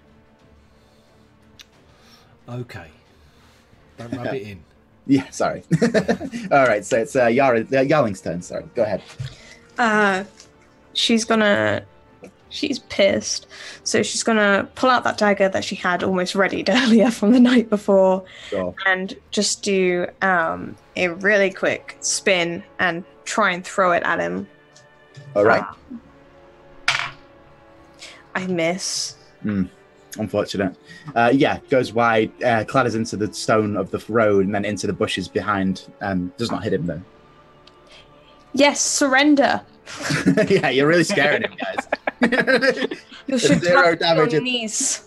It looked so cool there for a while, and now we're like, ooh. It's like, even for a man of his size, he seems to be able to move his body in such a way that he can see these attacks coming almost as you're winding them up. You can see the way your arm's going to move, and he knows the trajectory of these daggers and these spells and things, and he can just sort of move himself, even though it's just slight movements, and able to dodge all of them. But is that on your turn, Yelling? Kind of gonna do like a face, and then move behind and take it. Yeah, sure, you can do that. All right, so Pruitt, it's your turn. Okay. Move to there. Again, insightful fighting feature. I'm looking for a weakness, so have him make his deception check. Sure thing. Let's see what he gets. My goodness. You got a 5. I got a 9. Yay! So, yeah. Finally, I found his weakness. You found his weakness. I noticed that he swings wide and always leaves his back open, so that's his weakness now. Sure thing. Typical video game boss tactic. Yeah. I'll do a dodge roll and no, okay. So as I'm attacking him, I'll say, surrender or die. And I will attempt to attack him. Jeez. 12 to hit. 12 is not a hit, unfortunately. Yeah, unfortunately, I'm not tall enough to reach the weak spot that I just found. He's not restrained anymore. Yeah. We lost our advantage. Oh, yeah. I mean, I can sneak attack him, but I don't have advantage. So, okay, that's the end of my turn. All right, he'll turn around to you, Pruitt, and he'll again multi-attack you with a disadvantage until things his turn. He's not rolling well either, and if it's any consolation, does a 15 hit? Oh, it actually does, because I'm not yet proficient in the shield that I wield. Right, that's unfortunate. So 2 nat ones. Yeah, he's just not doing so great, this guy, unfortunately. 16 piercing, though. Maybe. Okay. So you can roll high on damage. I will use my reaction and cast Gift of Clay, so I'll absorb 6 of those. All right, sure, you take 10 damage. Gift of Clay. Clay shield pops in front of him at the last second and kind of slows the blade down. Yeah, sure, but it does pierce through, and in quite some fashion as well. As you can just feel through it, no pain at first, but as you look down, you can see him pulling out a bloodied spearhead from you, and eventually the adrenaline gives way, and you can just feel a sharp pain beginning to overtake, and sort of you feel this damp feel on the inside of your armor as you've been stabbed by this guy's spear. Okay. And he'll turn around to all of you and say, "Yes, you're right. It's not too late to surrender. Throw yourselves before me, and perhaps I'll let you live until Athens." I surrender. That sounds like a good deal. Kara, it's your turn. Okay. I am going to go ahead and bonus action that heat metal damage. Yep, sure. It's 2d8 from a con saving throw. Let's see what he gets. He rolled 21, so he'll take half damage. Okay, I rolled 9 damage. Okay, so he'll take 4 damage. Things he starts to The take con notice. save is not for the damage. Oh, right. The That's con dropping save the is to weapon. determine whether he drops the object. Okay. Is there not a save involved at all in heat metal damage? He'd have to What's take that? off the armor. If he chooses to throw off his armor, yeah. Fair enough. Okay. Sure thing. So he'll take 9 damage then. Yeah. All right. I'll add that on. All right. Sure. Does that end your turn? And then I'll just look at him and be like, "You're the one who needs to surrender." Yeah. Not a problem. Yep, sure. Indeed, he will take note of that, and he'll answer. Of shouting, surrender, and killing. Over and over again. Antigonus, it's your turn. All right, that vulture will try again, swoop down and pierce towards his liver. All right, sure thing. A little better. 14 to hit. 14 is a miss, unfortunately, as he just still is paying more attention to that than to Kara, and Kara gets this sort of. Did you use an action or anything, Kara? I thought that was a bonus action, that thing. It is. I didn't use an action. All right. Oh. Okay. Yeah, all right. Go ahead. No, it's okay. I mean, we've already started moving on, so. I didn't have an action to do. I chose not to. I do. Oh, I see. Okay, cool. All right. I'm going to run up in melee, so maybe the spiritual weapon can move to the side there, Harry. Okay. I'll pull out the new Mace of Hunger, and I will rear back and swing it across to try to clip him in the back. All right, sure. Go ahead. Roll a mace attack. 7. Wow. Yeah, he just deflects it with his shield easily. And as his shield passes, his face is revealed. He's got a big grin from beneath that bristly dark blue beard. As though, but you can see there's blood on his teeth already, as though he's already started to cough up blood. But he still seems ready for fighting. I scream at him, "Come at me! Come at me!" All right, sure. Is that in your turn? That's my turn. Cool. Herodotus, it's your turn. What would you like to do? He will again attempt with the rose petals at first level. I surrender. And I just want to do this because I want to be able to click on that to see if it works. It does work. That's 20 It does. from 5d8. You still need 2 more d8s, it looks like. No, I cast it at first level. First level. Okay. It goes from lowest health to highest, right? First, you want to explain what your radius for this is? A 20-foot cube. It's a 20-foot cube, and it only works on people that are awake and who I target. Sure. So obviously, it's not going to target matey who's already asleep. Okay. It will only target Blue Boy. Where would you like it? Here or here or? Yeah. Just over, as long as it's over the Blue Boy, it doesn't matter. I'm wondering if it gets Pruitt or not. Let me just double check. It just says creatures within 20 feet of you choose and are affected in an ascending order of their current hit points. Could he make a diagonal square, and so the blue guy's on the corner? Yeah, but then I think it would get me in there. It's true. Because you've got Antigonus right next to him, Pruitt right next to him, and then me. I'm pretty right sure behind. it's just creatures. So it might be everyone then, yeah. Yeah. I'm So fine. I have enough hit points. It's not Where me. would you like? Would you not. like it here? Would you like it like Nap here? time. I will do it the top, so the corner, so the bottom right corner will be him. All right, sure. So it will Yelling. pick that. Yelling. Thanks for not killing me. Yeah, sure. Yelling, you feel an overwhelming sense of drowsiness come over you. How many hit points has she got? 18. Yeah.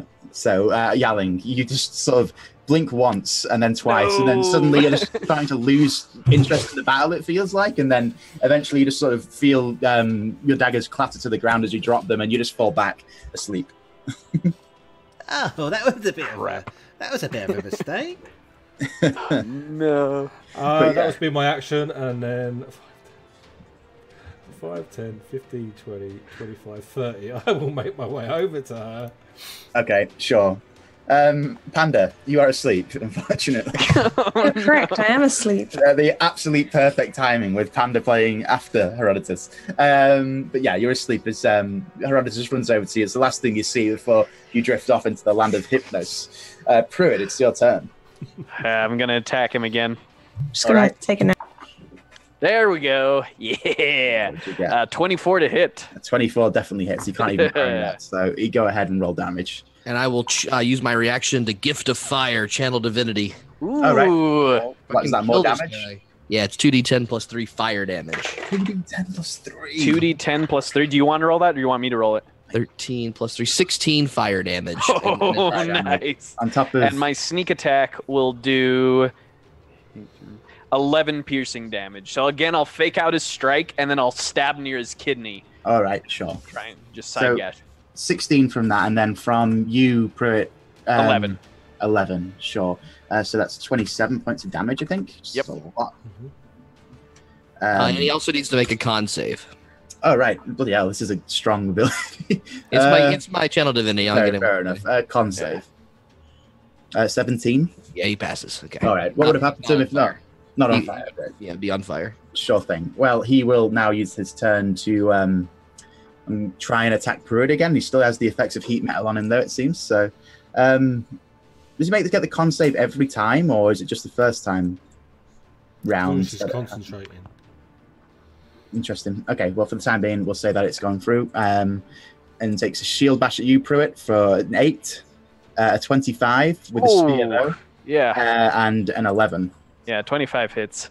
All right, so it does 11 piercing damage to you. I'm still up. All right, sure thing. Yeah. Yeah, again, another hole just joins that side to the one that he initially did earlier. Yeah, so basically trading blows for blows.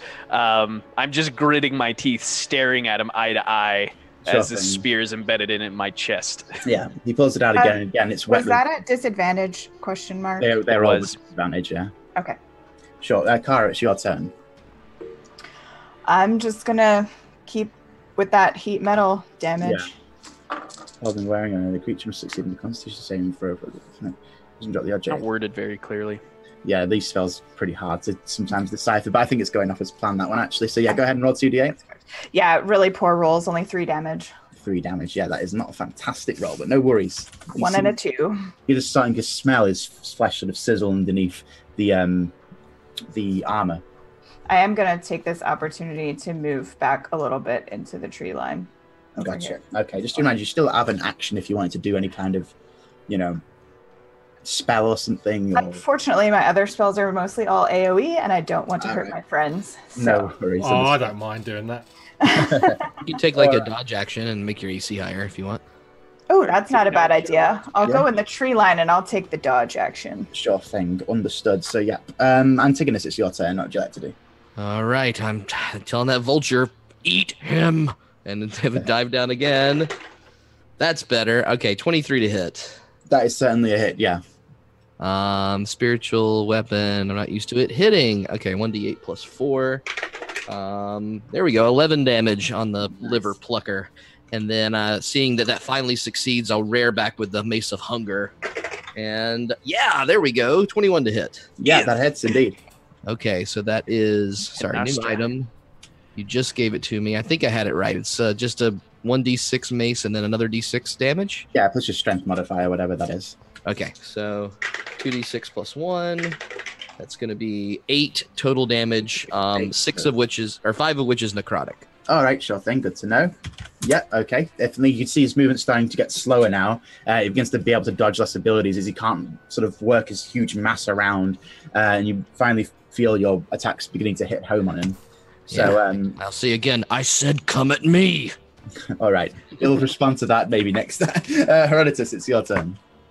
I will kneel down beside Yalin and I'll shake her away. Oh, hello, my dear. The strangest thing had happened. I didn't see you through the trees. And I'll wake her up. Very well. That is an action to wake her up. It is Okay, indeed, yeah. Yeah, sure. Okay, indeed. You do And then I feel cast Fireball.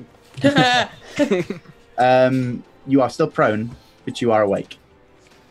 So it's your turn, Yarling. Unless you'd like to move anywhere, Herodotus, or... No, we'll stay there. All right, sure. So it's your turn, Yarling. What would you like to do? I take it my action would be just getting up out of prone. Yeah. But the half move. Well, no. It's Half half your movement. movement speed, sorry, yeah. Half your move. Oh, okay. I will. I don't. Does he look like he's pretty hurt? Yeah, he looks very wounded. Okay, I don't have really anything I can do, so I'm probably just gonna move. I'll tell you what, I'll move over. I'm gonna move here. Okay. And I'm going to actually no. I'll move here, so I'll go from there. And I will cast poison spray. All right. Okay. It's a con save, isn't it, for me? I think it is. Yes. All right. So he got a 20 and takes no damage from. Yeah, that's yeah. The splashes against him, and it seems to just drip off his skin as though they just apparently immune to it or something. There you go, Panda. Is that your turn? Yeah. All right. Then Pruitt, it's your turn. What would you like to do? Okay, I will attack. Okay. Okay, dirty 20 to hit. That will indeed hit him, yeah, sure thing. Go ahead and roll damage. Sneak attack. Nice. Okay. 15 magical piercing damage. Wow, that's very good, but it's not enough to take him down, he still remains up. As he just sort of, you sink the spear and you can feel it like having found a point on his patch of his skin where it's just passing between bones and it sinks deeper into his internal organs. Like a good few inches on the spear as it goes in, and you pull it out. It comes in and out with extreme ease, and he just clutches the hole that's there. And you see blood beginning to pool over his hand and pour between his fingers. Okay, and with that, I'll pull out my sword, still making eye contact with him. I'll yell out, "I'm taking this, I'll let you finish him." And I will bonus action disengage. 10, 15, 10. And I will whisper to Kara, "Kara, I would appreciate some help. I'm not feeling very well." All right, that brings it round to his turn. And as you're moving away from him, he'll just let out sort of a blood barking of a madman on his final steps of life. And I'll say, "Not so easy." And he'll throw his spear at you. Is he in range? He is in range, I think, of a spear of 20 feet, right? Oh, yeah. Let's see if he gets disadvantage. I mean, he's going to have disadvantage anyway because of the heat metal, so, yeah. Oh, that's true, yeah. He always has heat metal on. Right, so 2 spears with his... she throws his last one as well. So does 16 will hit. All right, so that does 8 piercing. Okay, I'm down. All right, that will end his turn. Because that's all he can do. But yeah, sure. So you're down, sure. The spear just flies through and it just almost impales you. You feel it sink into your skin and you fall back in front of Kara. But it is your turn, Kara. Okay, I'm going to seeing Pruitt fall. Mm-hmm. I'm going to, let's see.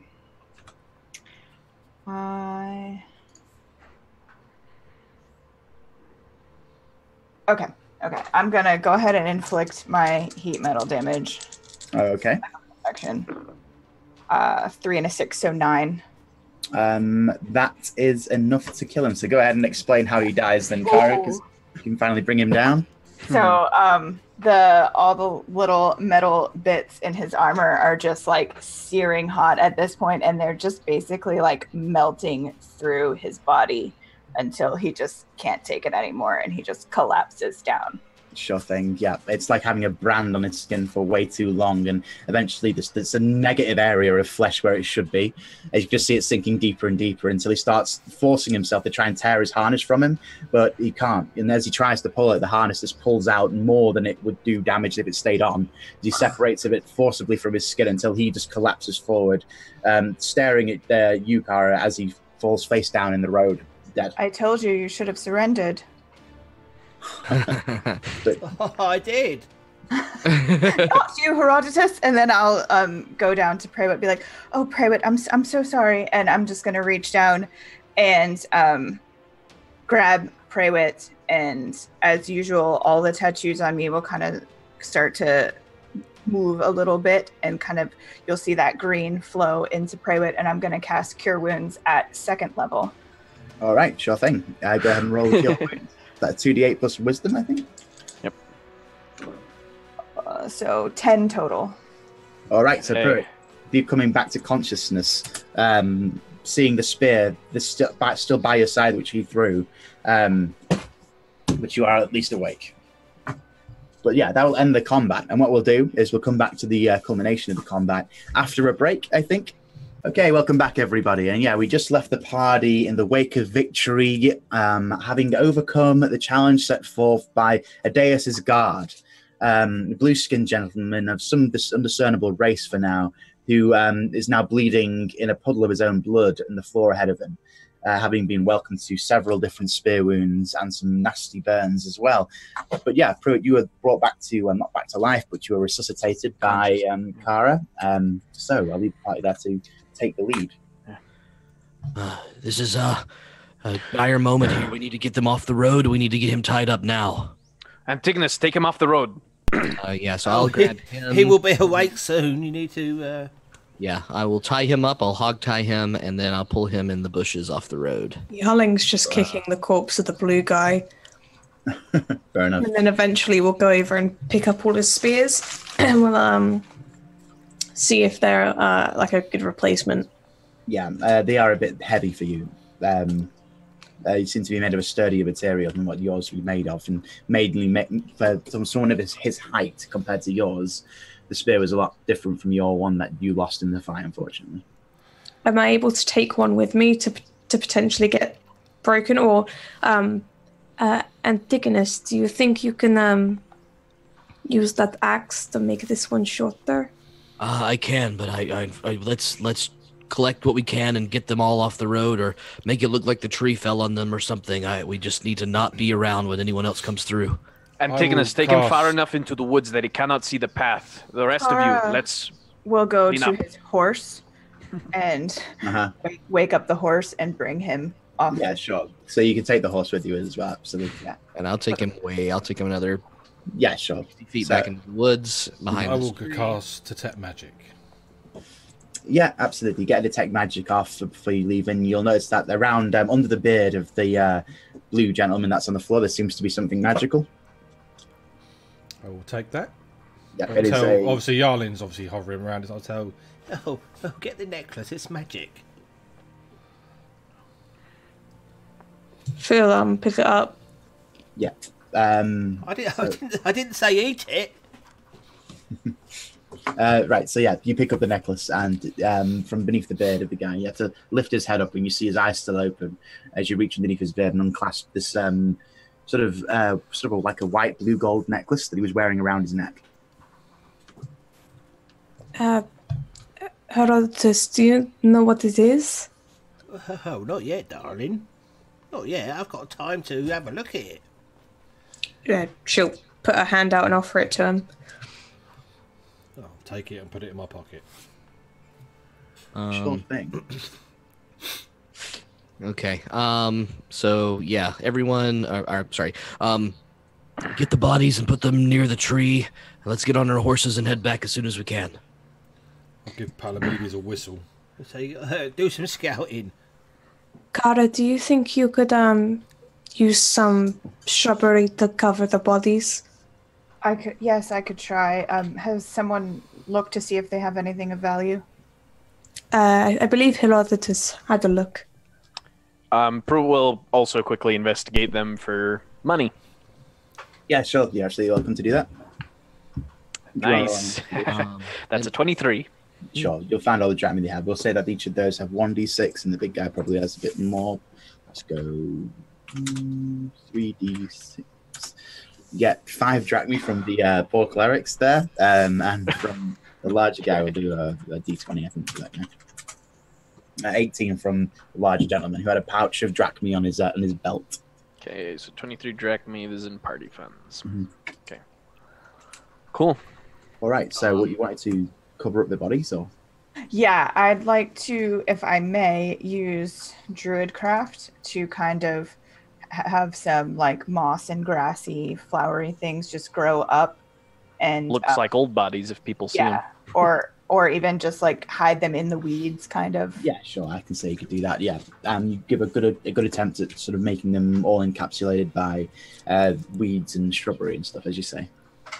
Before he wakes up, I will try to do a non-lethal attack and try to knock him out. Hard to tell when he's asleep already if it's worked, but you punch the sleeping man in the face if that's what you want to do. He'd wake up if it didn't work. Yeah, you could. I'm wait going to until use the very prestidigitation. Prestidigitation on all the blood and stuff and clear it all out. Okay, sure. Happened here. Very well. Yeah, absolutely. So you managed to see what you can. Make a perception check, I guess, or just to see how much you can see, you can find. That's a 12. That's 15. 15, yeah, sure. I'd say, yeah, you do a good job of it. Making the way look fairly similar to it did on the way. Okay. So yeah, I say perhaps, Antigonus, perhaps if you waited until he was just opening his eyes and then you hit him, and it's like, sure, yeah, that's. Thank you for your logic. I appreciate. Hitting him would have woken him up anyway. So I suppose not if it was intended to knock him out, maybe, but you know, yeah, you punch him square in the jaw as soon as he was opening his eyes, and indeed, you assume he's knocked out. Good. And he'll roll a 1d4 for his trouble, so he'll awaken in 3 hours. Great.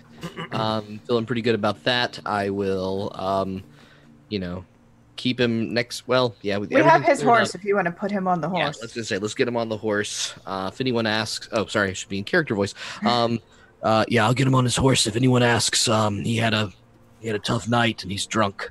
Let's go back. It is either that, or we could go through the Church of Prometheus outside the city. We could use that to get into the Church of Hypnos. We could go that route too. That's probably a safer route. I think we should still have a story, though. So yes, he drank a little too much, got in trouble. We're just taking him home. Sure. You talking about my colony? It does not connect. No, not the colony. But there was a Church of Prometheus down there, was there not? In the tunnels next to the Church of Hypnos? No, they did not connect. They were not welcome, even in that part. Oh. Yelling during all this. Oh, sorry. Go on. Is there another way in? Could we? We may still be able to go through that Church of Hypnos. I don't know the way around. If we can find a way into the mountain tunnels. That could take way too long. Perhaps we should just try to skirt around the road so that we don't meet that other party coming straight down. I think that's the better plan, yes. I don't know the other way in. Yarling will take off her headpiece, put it on the guy's head he's bald, correct? So she'll kind of put that on. Anything on him that could make him stand out. So for instance, the blue parts of the clothing and things, she'll tear off and kind of almost try her best to make him look like a traveling companion of ours or something. Who doesn't, basically try and make him look nothing like how he does. And then I will also take wine and spill it on him down his shirt to make it look like he's had a bender and make him reek of alcohol. All right, fair enough. Yeah, sure. Carl will take some dirt and start rubbing it on his face and yelling like, am I doing this right? This poor guy. Okay, very well. I wanted to send Palamedes up to just check the area to make sure that there's no one coming. Yeah, well, he will come back to you saying, there's several people coming from the south. They may be with you soon. Let's get off the road and then we'll come back to the road later. Yeah, we'll do that and get off completely. Yeah, so we're going to get out of sight. Absolutely, yeah. Easy enough to pull them to the side. Oh, they've already been covered by shrubbery, and you can pull him to the side, though, atop his horse. No, we're going off to the side, yeah. Yeah, that's what I'm saying. So you're pulling him to the side on top of the horse and stuff, and you've left the bodies under the shrubbery and things like that. And you've tried to clean up the road and things. You will see from behind the tree line eventually, but there is a group of people coming along. It's not the heroes. It's just a bunch of other travelers who do the Good Samaritan thing and move this log out of the way of the road, rolling it to the side. But yeah, it's not long until they pass as well. We're traveling right back toward the city off the road. Yeah, we're back towards Athens. Banana route. Yeah. Yep. Do they have bananas in ancient Greece? They do, right? I'm sure they've found a way to get them. Boomerang. A boomerang route. Okay. That would be less likely, I think. Actually, it's probably true. Yeah. Okay. You can easily get out back to Athens until the trees sort of thin out and there is only road and plains between you and Athens at that point. Okay, the main gate, we use the drunk story. It seems to be fair enough. Just make sure Yarling does the talking. Sounds like a plan. Okay. Well, I did catch her sleeping. Having gone through the gate of Athens before, how tight is the security? I mean, there'd be no questions asked, pretty much. If you're walking Right, in, that's what I was wondering. So you're not going to be like, not everyone coming into Athens. Let's make this way harder than Harry and Stealth checks. oh my goodness, I see like 100 guards at the gate. Literally no guard comes Wanted up to you. posters. You guys go up to the guards like, this guy's just drunk, he's not dead. Like the guards then might be like, okay, hang on. Is he still bound? Like you said, you hog-tied him. I hog-tied him, yeah. So that's going to make it a little bit harder Are you to. talking about literal hog tie or like a? I feel like as an orc, I would like have killed boars and actually done that. Okay, if you hog tie him, it's going to be different because that's explicitly. Yeah, but once we get him on the horse, I will just make sure that he is like bound to the horse, but not hog tied. Not hog-tied. Just secured so he won't fall. Yeah, sure, understood. For his own safety. Pro will periodically hit him over the back of the head with the pommel of his sword when he wakes up. I think he was asleep for 3 hours. Yeah. True, yeah, but That's not enough to get back. will be like big bruises. Oh, yeah, sure. On the back of his head. Actually, no, I'll do that. Fair enough. Yeah. Okay. It's not long before you're back to Athens. You can see the volume of people increasing along the road. You'll see from the forest as you're walking through it, the heroes moving along. They'd all thinned out by now. Very few people left following them. They'd indeed been given what seemed to be some horses along the way, as well as a few attendants to carry some, favors. So actually, Harry, I'm sorry. I would like to backtrack a little bit. No. Before we get to Athens, I'll just say to the group, before we go in, I think it might be wise for us to have a fair share of questions that we ask him, and then hand them over.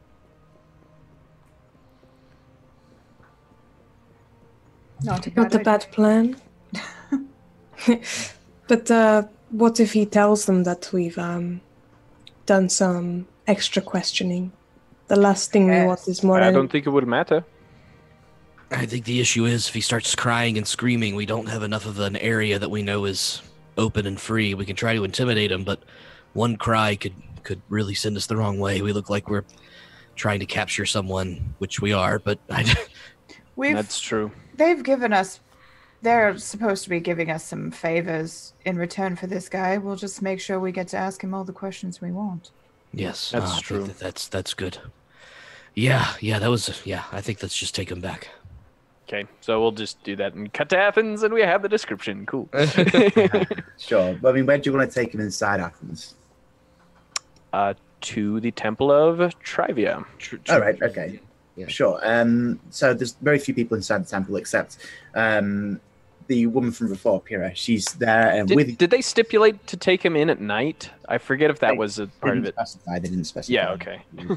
So moving in, you see the Pyrrha from before, and she's with Cleo, and she's managed to sate Cleo's curiosity, and they seem to be having a much more pleasant conversation now, as she's showing her around different murals in the temple and things, holding her hand until she sees you come back, and she'll instantly let go of Pyrrha's hand and run over to you to give you a big hug around the legs there, yelling. She'll pat her head. Have they been treating you well enough here? And she says, yeah, they gave me some food, they gave me some wine, we gave me some another dagger and things. Anything I asked them, really, they got for me. It was good fun. You had wine? And she says, yeah, a bunch. It wasn't very good, but I don't know. I don't think I have a big taste for it. Let's keep it that way. And she's going to shoot daggers at the woman. Yeah. He's been indulging in giving people wine. Yeah, sure. And she'll say, "Oh, good, you're all back, safe and sound. Is that the person of interest?" Indeed. Very well. Oh, well. Do wait here. If you put him in the back, if you wait here for some time, by nightfall, the three figures that you previously had a conversation with will return. No names mentioned. We will wait here with him. Once he wakes up, we'll ask him some questions. Very well. Make sure not to let him speak to people in the temple or reveal himself in any way, of course. Of course not. Very well. I will go inform my boss, my patron, and she'll excuse herself. Talking to just everyone else in the party, Now, it seems we do have an opportunity to question him. Are we going to try and conceal our identity? Are we going to try and claim that we saved him? Are we going to do nothing of the kind? He will remember us. We didn't knock him out straight away. That is true. His man did attack his man attacked a fellow man, so we could claim that we were saving him, but it is a stretch of the truth at this point. I'm still of the mindset that the moment that he's awake, he cries foul, and privacy is just not something we can afford. Even in this temple, there's attendants around. She just said, make sure he talks to no one. I'm still worried. I'd rather keep him. Is there not a back room or something that we can go to? There's a I had small the impression, alcove, but that's all. Just curtained. Dang. I'm gonna make sure he's gagged, so Okay, he can't scream out. sure. That's certainly possible. Yeah. Yeah. Yeah, I think we should wait, but that's my call. I can't speak for everyone else. When Pruitt's gagging him, Yelling's going, and if you wanted to question him, how is he meant to answer like that? And trust Well, me, people can scream through gags. Uh-huh. This is like the cloth gag, so it's muffled, but yeah. Yeah, I'm happy to just guard him and wait for them to come in. That's fast forward if you want to, but Yeah. Well, sorry, I will prevent another fast forward. If you while we're- just want to do that, just if you want to do downtime between that, you certainly can do. I would want to sit down and order some soup and Yeah, identify this necklace. you can order some soup, but I don't know who is around to do that. He'll order some food if it's some Well, food. A takeaway or something. It's Yeah, like, you know. you can order. Yelling would probably go and get him some soup once he Yeah, you started. can go and get. Yeah, him there's soup. probably a Chinese place nearby, so Yeah. I'll get fish and chips. You can go and find some soup for him from a nearby food stall or something. Cool. I will sit down and identify. Spend 10 minutes identifying this this amulet of ultimate power. Oh, right. Okay, sure. Yeah, so you identify the amulet. It is an amulet of a wayward traveler. What does it do? It basically can create 10 fluid ounces of water once per day. Oh. And the water actually comes like pouring out of the sort of caricature on the end of the necklace. I will hand that to Yarlin, as she's a Egyptian and lives in the desert. It will be quite handy for you one day. That's his mental thinking. Yelling conveniently after 10 minutes have passed, will come back in with some soup. It's really hot, so be careful. Oh, lovely. Here you go. I'll hand it over. Oh, did you find out what it is? Yes. Say this word when you've got it on. water. She's gonna really like hesitantly put it on, kind of like, okay. What word? I've told you the word. It wouldn't have worked without it being well. I don't know what word it'd be. I'm just going to say watery Greek. Watery Greek. Okay. Water in Greek. I thought you said water. Yeah. Right. Watery Greek. Watery Ancient Greek. Drenched Greek. I'm not sure what that was, but we'll I think it's aqua. Yeah, I would have thought so, but I'm probably wrong because Greek's always sometimes the odd one out for these ones. Let's look up if you want to look the Greek word for water. Nero, or let's see how it's pronounced. Oh well. Nero. No. Nero? Yeah, What happens? a bit off. Yeah, it's Greek's often the one where it's like, no, we're not doing aqua. But then again, it's because that was a language from before Romantic languages, so it's got no inclination to be similar to Roman, where it would be aqua. So I say Nero. Does anything happen? Yeah, it would same with like the pressure of like say a bath tap. water begins to pour out onto the temple floor until equivalent of like 2 glasses of water just pour across into the rugs. And one of the attendants just looks over to you, yelling, and says, probably not a good idea. Thank you.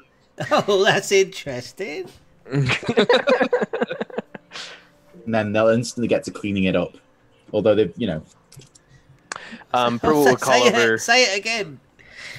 Herodotus, I really appreciate your gifts, but first you make me try and climb a tree and it not work, and then you make me spill water all over a temple's floor. I think I'll hold off from saying it again for now, but thank you.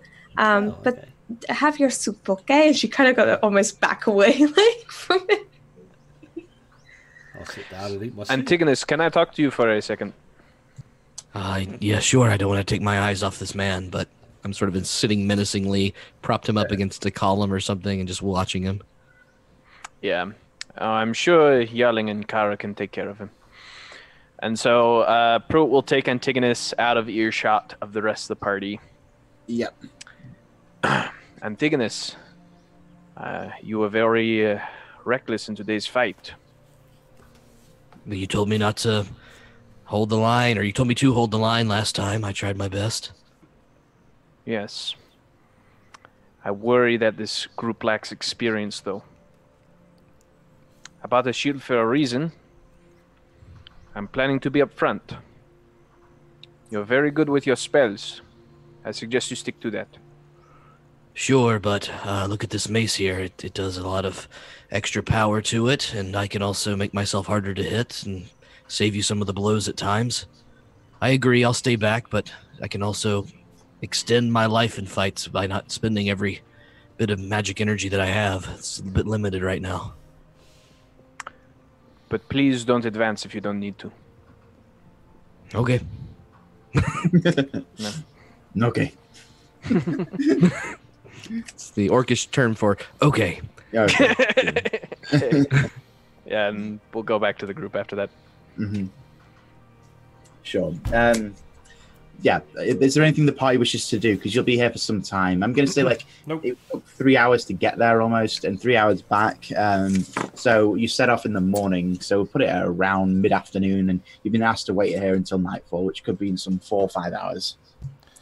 I would wouldn't like to even take a know long what to go rest. shopping. Yeah, I was gonna say, if it's 4 hours, I'm gonna go sit in the corner and You can Take take a a long long rest. I mean, yeah, sure. I see nothing wrong with that. Effectively, yeah, that's fine. I'd say so. So you can count yourselves for the benefit of a long rest, and you've also Everybody? got to level 4. Yay! That's good fun. We'll cover that out of session, but yeah, everybody can do if they wish to, taking turns to watch the prisoner if you like, or to keep an eye on the temple, that type of thing. Cool. All right. Awesome. So yeah, you awake and the temple's natural light, which incurs from the sun outside, is gone, and it is dark out there. But it's been replaced with a warm glow of a brazier that's been lit in the temple. And sure enough, we'll say who's the final person to take watch. Antigonus, because yeah. All right, so Antigonus, you see Pyrrha and Aspasia rejoining the temple, and she instantly comes in, looks around, sees the man. Oh, she doesn't see the man in the alcove at the back. She sees you, Antigonus, and simply says, "I take it we have company." You do. He's in the alcove here. Can you clear the temple so no one else can hear? And she looks around, and it would seem that although there's been people in the temple sort of praying, as soon as she looks around, they all stand up and leave without her saying a word. And she just smiles and says, "Eyes and ears." I wish you had told me that before. We would have been easier than... We always tend to make things harder than they actually are. No. It pays to have you be cautious in any respect, so call it a welcome bit of subterfuge in my part. We simply want the same answers that you want. But of course, we are looking for those favors at the end, too. Of course, Pericles has given me immense power to help you as much as I can, but he shan't be joining us. He is, he said he was feeling rather unwell, so he sent me in his stead. Well then, That's let's go suffice. back. Everyone else is resting in this back room as well. And I take her through the alcove and let our poor little wine-drizzled hippie man put some smelling Sure thing. salts or something under his nose and let him come to consciousness. She'll walk in and look at him and says, "Yes, that does look like him. What happened to him, may I ask? He never usually is one to partake too much in wine." We made it simply look as if he did because we imagined that everyone would be suspicious, and obviously no one cares. Well, it was I am always a fan of people altering perceptions, so very interesting. Well done. Was this captured easy, or did you run into trouble, or did anyone see you? As far as we can tell, no one saw us. We took care of his guard, and he did have quite a powerful guardian, but he himself mostly napped and has not been conscious since the early on in the fray. I see. We were alone on the road. We did as best as we can. Very well. We'll have your companions join me in the alcove, and we'll ask this man some long overdue questions, shall we? Very good. Wake up! Sure. Yeah. And is everybody awake and present for this? Or? Mm-hmm. Yep. Okay. So in the alcove there, Adaeus has taken the position of Pericles originally sat, and next to him sits, within very close distance of him, sits Aspasia on the next chair over. And there are other chairs around this table. As she basically steadies herself on the table with one elbow and places her chin in her hand as she watches him awaken after some time. And he just looks around and says, "What's going on? Where am I? What happened? I was assaulted on the road by these ne'er-do-wells." And they look across at each of one of you. "What is it you want from me, gold?" Go ahead, Pruitt. You talk to him. Only to have some questions answered. Let's go ahead, Pruitt. Now I know your name is a mark on you, little one. Don't you worry. Adaeus always gets his revenge. Who gets his revenge? Adaeus, mark my name well. Would you like the chance to be able to get any revenge? Well, then you better answer some questions. No, you're going to be threatening me. There's that it. And he'll look across and he'll see Aspasia, and he'll just eventually, his very hard, stony visage will melt a little into just a very sort of satisfied groan of recognition and finally of understanding. And he just says, "Oh yes, not a huge surprise that you've got your fingers in this. Careful who you're dealing with here. She's done a lot worse than betray people in the past." Adaeus, we know it was not your idea to ring up all the heroes in one place for a slaughter, so whose idea was it? Don't know what you're talking about. What heroes, what slaughter? You mean Eritrea? Yes. Yes, well, you should show some respect because you're talking to a man who has lost his city and come to Athens for help. And yet I find myself assaulted, my guard of 15 years killed. Insight. Okay, you can insight check, I'm sure. Ah, jeez. Well, at least... doesn't know the guard is killed. 14.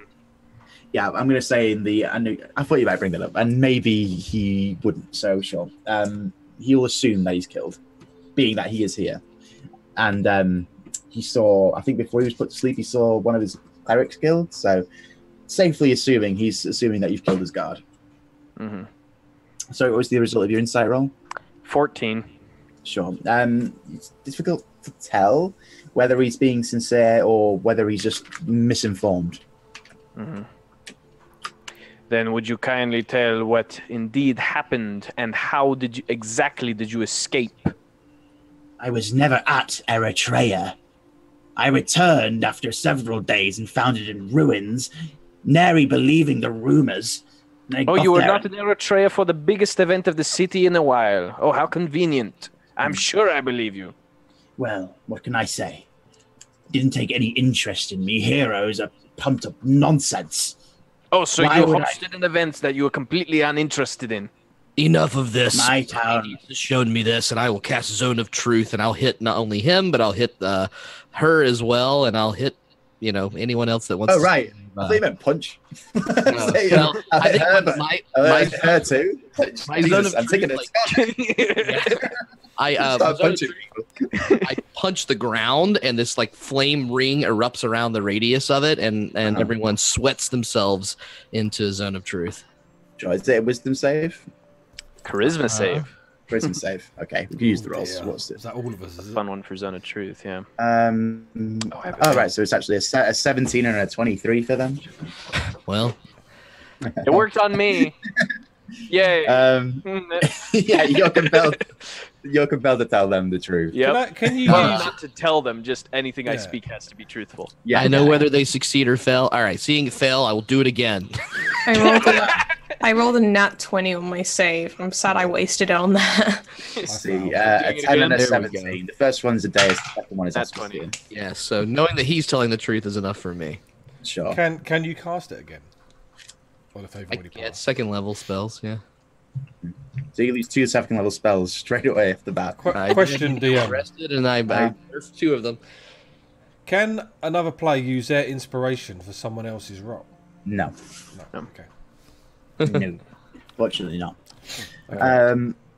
But okay, yeah, you feel it as the magic sort of overcome Adaeus' stony face and sort of his natural resistance to the spell. But the second time it's cast, it does in fact manage to penetrate that, and his sort of face gets a lot softer. He looks a bit more bewildered, but you sense that this zone of truth is affecting him.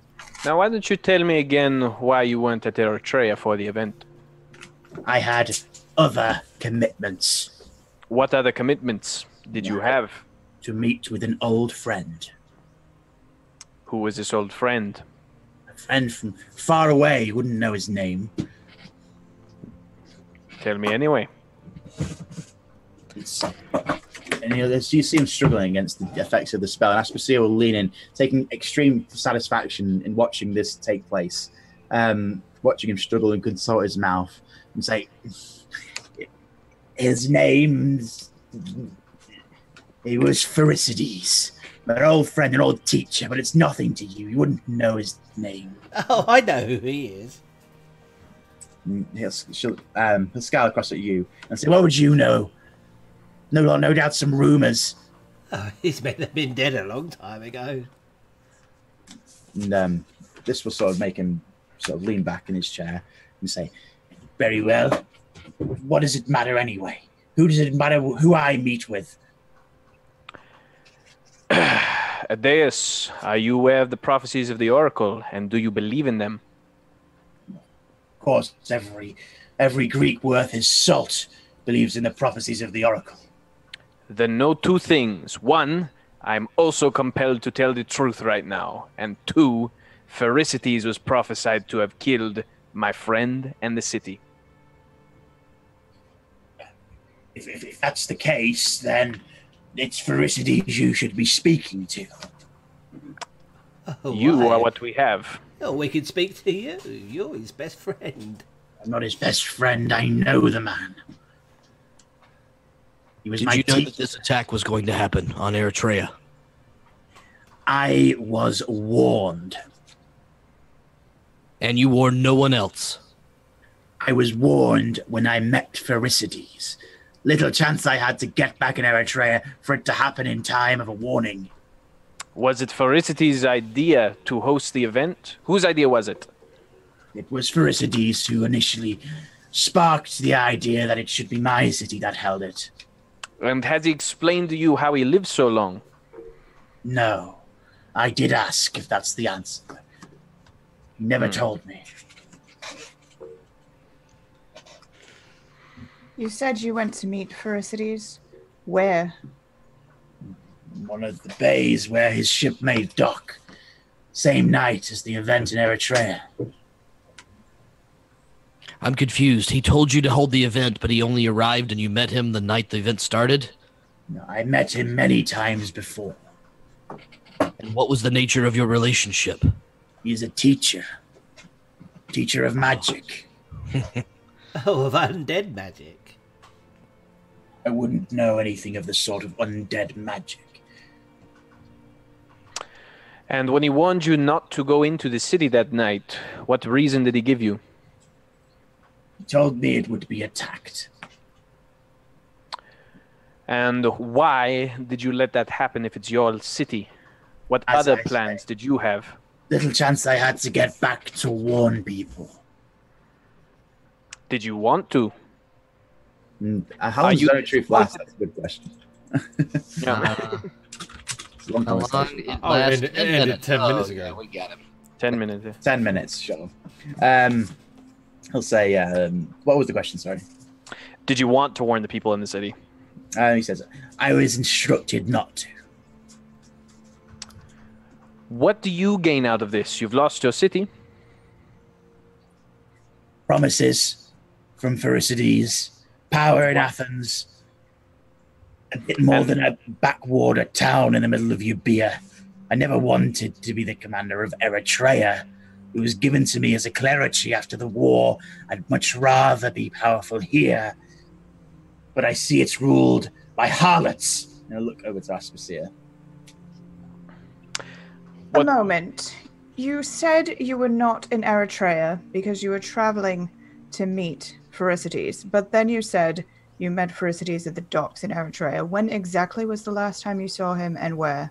A bay outside of Eritrea is where his ship may dock. Some distance as well. What? Was there Were any you siege connect- weaponry?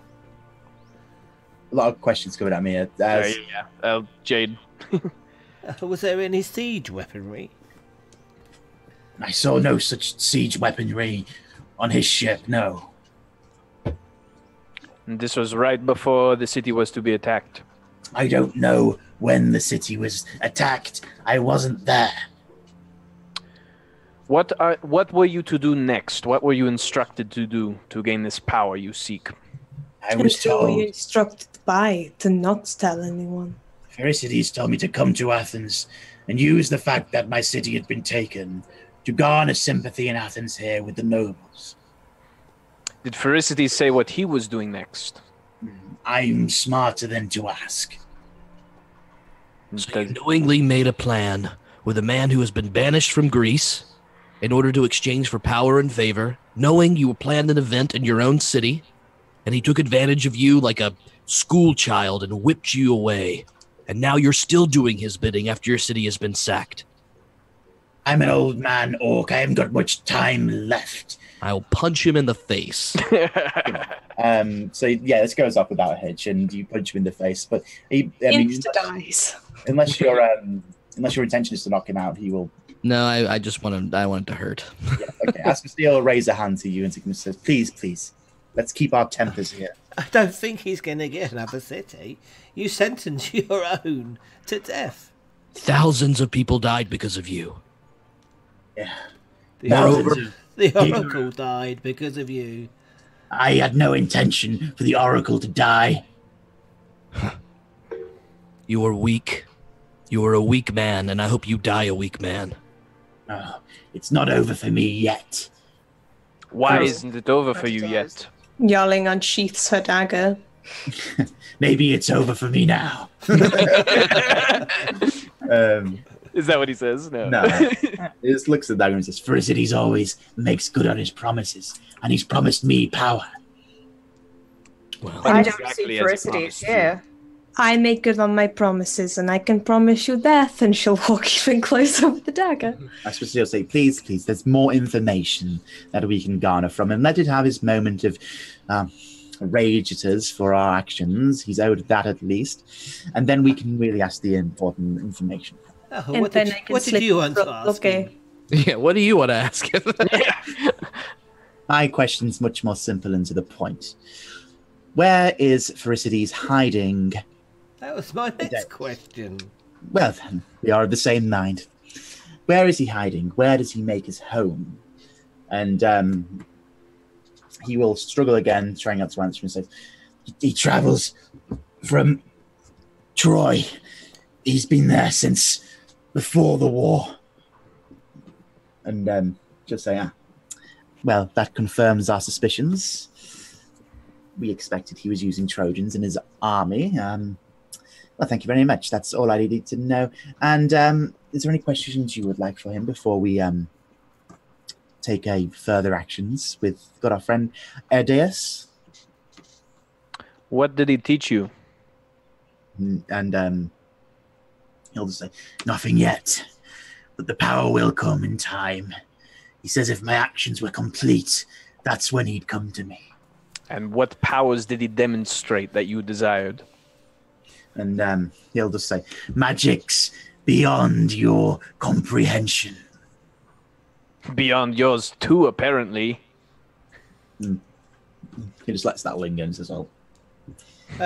What other things did you do for him? Just simple tasks here and there, pulling certain strings. Nothing too disastrous. What were you involved in besides Eritrea that he requested?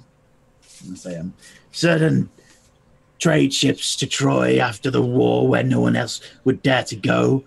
Eritrea sending food there, sending supplies, but nothing. Eritrea sent food there, but not for the heroes. So you effectively helped him build the army that destroyed Eritrea. You presume my involvement too much with this man. Simple agreement. Any other leader in Athens or Greece would have done the same if somebody came to them offering a trade agreement. Or the heroes were the food. But he didn't deliver any heroes to him. You delivered all of the heroes in Eritrea. Well, that is true enough. Do you know where the food went that you delivered to Troy? I was never on one of the ships. I only sent it to Troy. Do you not know what it was intended for? Who it was to feed? I know it was taken off there by some people, but I never saw them. I never asked questions.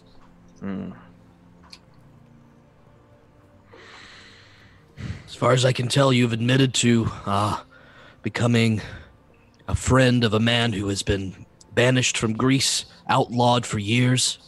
You were conned by him, and you've admitted this in front of another noble. I imagine that your time, if you are still to live, will be in jail. He was banished 150 years ago. He should have been long dead. Adaeus, before we go, just know that even if you had become powerful under Pericles, you would still be weak, like you still are.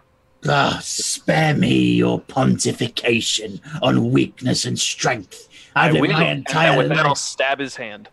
"Okay, wow." And Aspasia will immediately put her hand up and says, "Now, that's quite uncalled for. Remove that dagger at once." And she'll reach across to try and pull it from his hand as he just sort of lets out a shriek of pain.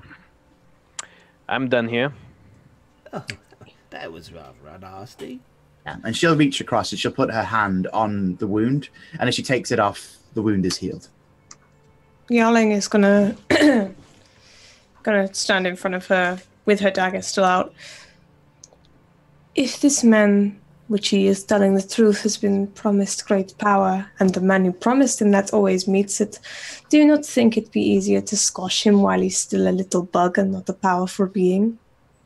This man, a powerful being, you said yourself will always be weak. That was not my words. You would prefer to kill him now? Of course. Yes. I would suggest a different course of action. As is so far, this Pherecydes of Syros and Adaeus here have thought themselves in control of every act. So in their retinue of horrible actions. So what say instead of killing poor Adaeus here, we let him believe that he is on the right course. Then Pherecydes makes himself known, and he doesn't suspect that we're working against him. Is it so difficult to allow the man to come in and garner some sympathy from Athenians? I control Athens. I and Pericles. We can make sure he can't get any power, but we can make it seem like so far we're not wise to Pherecydes' plans. How can you make sure he doesn't get any power? And how can you make sure he does not contact Pherecydes? The moment she looks away if she does, to reply to Kara or Pruitt, Yarling is going to slit his throat. Okay, sure. Ooh. She looks to I don't know, say Kara to explain quickly. Antigonus will try to stop her. No, she made the argument. Okay, like that'll be if you're trying to stop it and you can see it happening. I guess we'll have to make contested checks. Yeah. So I'll say sleight of hand for Yarling, and maybe I'll go with the head with a perception or insight, your choice, for him to see it happening before it happens. Yeah. 20, dirty 20. Damn it. So I got a 17 on the dice, and my sleight of hand is a +6. Ooh. Okay. Jeez. So that's 23, right? I just want to confirm. Maths. Yeah, That's a 23, yeah. Because I didn't quite hear the first number, so 23, yeah. Okay, I will use Sure. my inspiration die to try to stop it. sure. Can Yeah, I that's use my inspiration? 18 plus You both 18 have one, plus I guess. 6 is 24 total. Wow, some good rolls for you guys. Nice. I'll use my inspiration die. Okay. Well, no. Alright, fine. No. Yeah. You already had a 23. A 1 would tie. Anyway, Sure. I will grab. I'll grab Wait, does it go on top of that?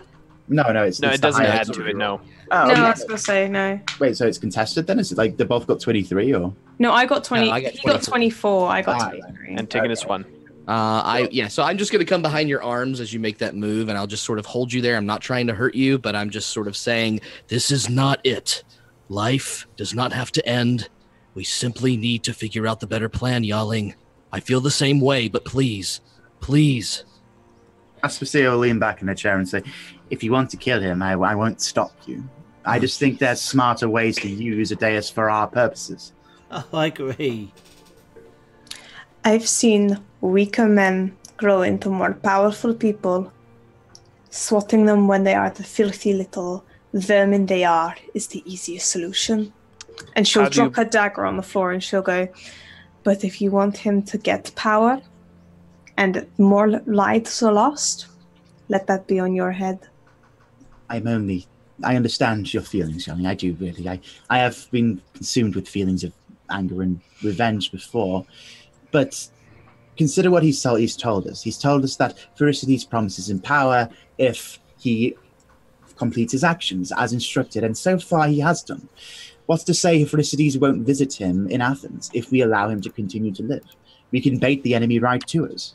What's to say Pherecydes won't contact him from a distance and gain information about who his enemies are? Well, we'll keep a very close eye on our friend Adaeus here. Make sure that he's not... Learn more that way, yes. I don't trust this woman. Is there a way I can like?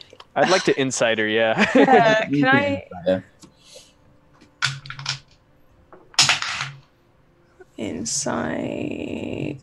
18 for me on insight. I want to know how much of this is a desire for personal power and how much of this is a desire to help people. Sure. Mine was a 14. I just wanted to know if they're like friends, basically. 14 and 18, as you look at her, it's almost as though, as you both sort of gauge her response, she can see you gauging her response, and she just lets out a coy smile instead, and you don't really glisten much information from her. She rolled a 21, by the way, on her. Yeah. Yeah. Just right. I promise you, my intentions are the best for Athens, and we have a pawn here to play against Pherecydes. Maybe it's best we don't kill him so hastily, unless you are consumed by your vengeance and would feel great benefit from killing him. But it won't bring the heroes of Eritrea back. It won't. So We are well aware of this. I do question the plan to keep him alive. I do not think it is a sound one. Well, It is one thing to use subterfuge to attack an enemy.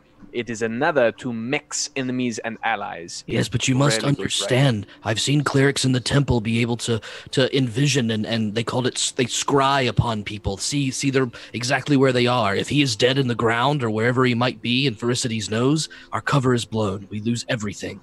Antigonus, can you cast another zone of truth? I can. That's all I got for the day. If this lady is going to, if she's telling the truth, she won't contest. And then she can answer our questions and we won't have to worry. well, you see, you have me at a disadvantage, dear. You could ask me anything, and I have secrets that don't pertain to this that I'd rather keep under wraps. Interesting. I'm going to do one more thing. She's gonna like pick up. She's not actually no. She's not gonna pick up her dagger. She's just gonna draw another one out. And she's just gonna go. She's gonna look at each of the pirates. Final chance. We can squash him now, or wait. Aspasia will fold her arms and sit back, letting the party make that decision.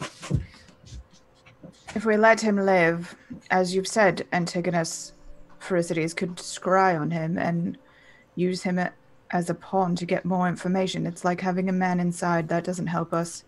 Oh, we won't be able to contact him. No, but he can see what's going on. And Pherecydes has already gotten what he needs out of him. If he has not already communicated in some way with Pherecydes, I would rather not Pherecydes know our identities, given his living. He could be bound to a room, made to look like a guest. If we want everyone to think that he's here, why don't we just use magic and someone disguise themselves as him and go into town and make it known that he's here? Word will travel. Pherecydes will know, but nobody else will. Exactly. I cannot take a man's life who is not trying to take mine immediately. Well, you don't have to. I'll let go of yelling, and I will just walk away. Aspasia will look at you, Antigonus, and she'll, again, let out a very sort of deceptive and sly smile, and she said, interesting that you have such high morals, as long as it's not you wielding the dagger. Isn't letting her kill him as good as killing him yourself? I do not take away the free will of men. I am not the gods. I have a friend who'd like you, Antigonus. You must let me introduce you at some point. I have a titan that you would like. I'm sure you're not quite wrong about that, but indeed. In the meantime, Yarling, please go ahead. If you feel it is the right course of action, you fulfilled your task in bringing him to me. I know where Pherecydes is, or should be, and that will conclude my need. Specifically. If she's going towards him, I will say to him, Well, it looks like you've got one chance to save your life. And no, yeah, he will say, if you kill me, Pherecydes will deliver vengeance on you tenfold. You think Eritrea was bad? Wait until Athens is in flames, burning to the ground, and all of you dead. He really thinks he cares about you. You're a fool if you think that Pherecydes cares at all about you. You are just a pawn. No, he won't respond to you. Without any contest, Yarling will do it. Okay. And he has a strange sort of acceptance of it as well, sort of leaning back and even exposing his throat. As you go over and slit it, you'll just see the red pour out in copious volume, staining the simple brown robes that you'd replaced his finer ones with, until he just bleeds out and the pool around the tables begins to turn red. And she just says, Aspasia looks at you, Yarling, and says, feeling any better? Much so. Good. Well, next time, please try and use a less messy form of murder, because this... Are you cleaning this up, or am I? Needle? And shit the water to come out. Oh, right. Okay. That's, you can do that. And you have long rested since you used it the first time, so you still can use it. It's once a long rest. Yeah, sure. 10 fluid ounces of water is not enough to dilute blood, so effectively you just make 10 times a worse mess. Water mixes with the blood and gives the consistency to spread further, and Aspasia just puts a hand on you, Yarling, and says, Yarling, yeah, please stop. I don't know the stop command for it. Okay, no problem, we can handle this. And she'll just get up and start, she'll take a spare cushion and sort of trying to stem the flow, break water, the blood, before it goes underneath the curtain. And she's like, can we please, anyone help me with this? Okay, I'll use prestidigitation. Okay, good. As you start to clean up the blood. There's brooms, like mops come out and start. Yeah, sure. I mean, casting prestidigitation multiple times will eventually clean up the blood until it stops flowing from this guy's neck. But she'll just look across to you and she'll just run a hand through her hair and say, not the most elegant form of killing. Perhaps you could just stab him in the chest next time, perhaps. But it's interesting to see your choices. Tell me, were you all in support of Yarling's actions, or? Oh no, not at all. No. What about you? I don't know. You don't know. And you, my dear? And she looked to you, Kara. Sorry, I was muted. Sure. I think it was the appropriate course of action, yes. I kneel down next to Cleo and just sort of Cleo's certainly Cleo's not not in the here. room. Oh, no, darn. Not here. She's not here. Yeah. I was gonna get emotional. Never mind. She Okay. was behind him, stabbing him in the back. Clara will, though she will just kind of twist her hand in the air and place some flowers on him respectfully. Well, it seems we're having to sneak a body out. We'll make sure he's taken care of and disposed of. But consider this. Now, Thucydides knows that we've killed his man here in Athens, and thankfully, you're right. He won't be able to scry on the man or on any of us. Next course of action, I owe you all a favor. Indeed, something I can achieve, at least within my capabilities. I could give you time to decide, or do any of you have an immediate urge? Or I do want the temple restored, yes.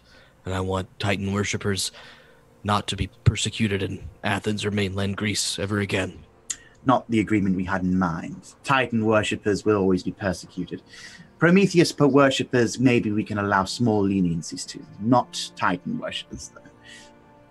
You must understand that the Titans are a chaotic race. They are beings of impulse and destruction, and if we had a temple to Kronos here in Athens, well, that would be enough to tear the city inside out. So, unfortunately, I cannot promise you Titan worship. I can perhaps promise you a small shrine to Prometheus, in which people are welcome to pay respect to it.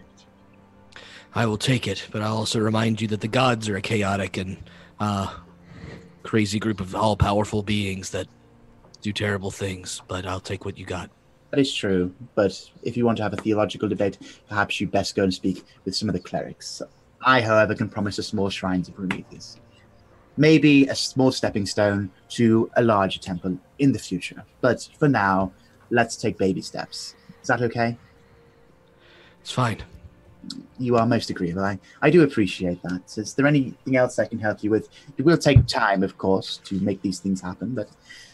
Can you help me find a dog? You want a dog? Yes.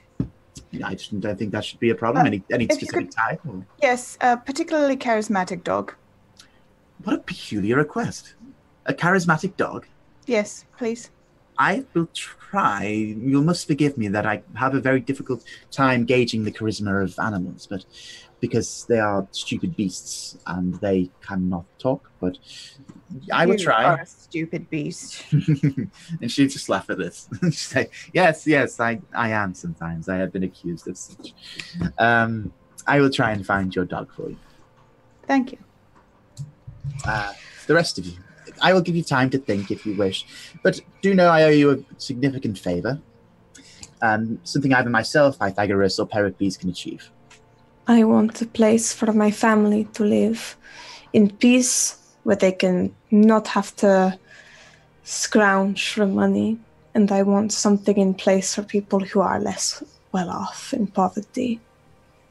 Interesting. Well, why not combine the two? Perhaps we can open some kind of charitable, maybe if you like a temple, if you have any certain gods you worship, we can always open one of those and give you money to support the downtrodden, as is you are owed. We said a monetary investment would be promised, and this would be perhaps a benefit for Athens as well. Would you like them to be in Athens, or?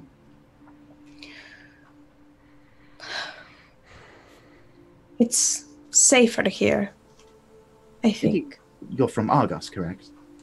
Yes. Yes, I thought that was strange. And you say you belong to a family of 20-something people? Correct. And you scrounge for money. I assume you have some kind of leader over in Argos who runs your gang. It's not a gang. I dance. You dance, of course. And She's may I a ask, very good dancer. may I ask the I name would of like this to person? insight yelling if it is or is not a gang. How dare Say you? 17 on insight. Totally a mobster. Can I contest this? Yeah, sure. I mean, if you're trying to roll deception, because if all you do is dance, which I don't think is true. So Yeah, I fail. I rolled a 4. Is it a gang? It's up to you how you actually, Does Yaling feel like she's covering up anything? It's kind of a criminal gang. Yeah. Okay, I figured. Okay. Ruben's not going to say anything. Will sort of brush a strand of hair out of her eyes, and she'll sort of blink her eyelids a few times before she just smirks after a few seconds of silence. She says, "And I assume that this person who leads this gang is her name Thaslia by any chance?"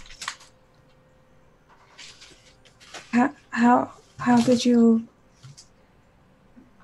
Oh, don't worry about how I know. Just know that I know things that you might not expect me to understand. And yes, Thaslia, I know her well. We've spent much time together in the past. But I'd be welcome to, in fact, I'd quite rather enjoy seeing her come to me and asking for help. So do send her. And She's not asking for help, I am. Of course. But I do look forward to helping her out, whether she likes it or not. I will find maybe that I should do this probably incognito. I'm not sure Thaslia will so welcome help from me, but we parted on not fantastic terms. But if I help from a hidden perspective, she'll have no inclination to deny my aid. Is that okay? See, you'll be helping me, and I will be helping them. Very well. That's negotiable. I can certainly help you and then keep my involvement hidden, and then Thaslia shan't throw it in your face out of spite. For me, this sort of thing leaves a bitter taste in my mouth. You can give me the money. You want the I money? request nothing more. Very well. Well, let's discuss a sum. How much do you think you're owed for the task you've done? $1 billion. $1 million.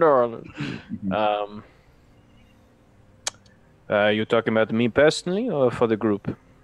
Well, monetary gain or a favor. I might be ill-advised to give you all the gold equivalent of what I've already promised, except perhaps the dog. I can afford that. Of course, creating a temple to Prometheus requires vast amounts of gold. Creating this place for Thaslia's and Yarling's family will require vast amounts of gold. I can't give you that and what your favor is. I can, however, give you the gold. How much would you like for your involvement? 500 gold would satisfy me. Well, let's call it 1,000, shall we? Jesus Christ. Done. How much do I love my Titans? Since my dog doesn't cost much. You wanted some gold as well? Well, I only asked for a dog. That's fair enough indeed. We can find you a dog, and we can also compensate perhaps the whole party for, let's say, 1,500 gold. Would that be fair? Thank you. 500 in addition to my 1,000, or 1,500 in addition to my 1,000? We'll call it 1,500 in total, and you can divide it among yourselves. You have the thanks of Athens, and although you shan't be sung as heroes, then you know that what you've done here is much more impactful than anything those other 6 would ever do. Indeed. 1,500 it is. Indeed, very well. I just want my memory back. We can work with that, of course. You must speak to Pythagoras about it. I'm sure he can figure out an avenue for you to regain your memory. But in the meantime, this shouldn't, and she'll motion over to the still sort of tongue lagging from his mouth and his neck yawn, still like an open flesh wound on this man who's sitting in his seat, completely dead. And she'll say, "It is, of course, not the end of Thricides of Cyrus. Now, would I be right in assuming that, Yarling, if you're so eager to take revenge upon this man, perhaps you'd be more interested in revenge upon another?" This wasn't out of revenge, just out of wit. But sure, why not? Very well. Well, let me tell you this, that Thricides of Cyrus is simply a symptom of a larger problem in the world, something we've been keeping a very close eye on. And there are certain people out there like him who are wielding magic for extremely nefarious means. Now, I propose that I myself, Pericles, and Pythagoras will deny all knowledge of you as a group, and this money that you've come across to build these temples is entirely from your own accord there, Yarling and Antigonus. And what you can do in the meantime is you can find these people, Thricides being one of them, and well, bring them to justice, or perhaps deliver your own type of justice, as Yarling has demonstrated.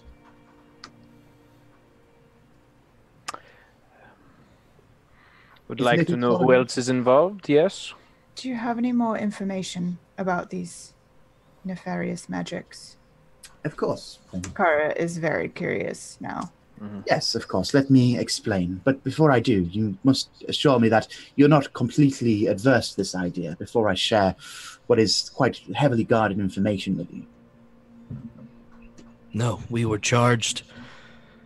We protect life. I do, at least. I sort of look at Yaling when I say that.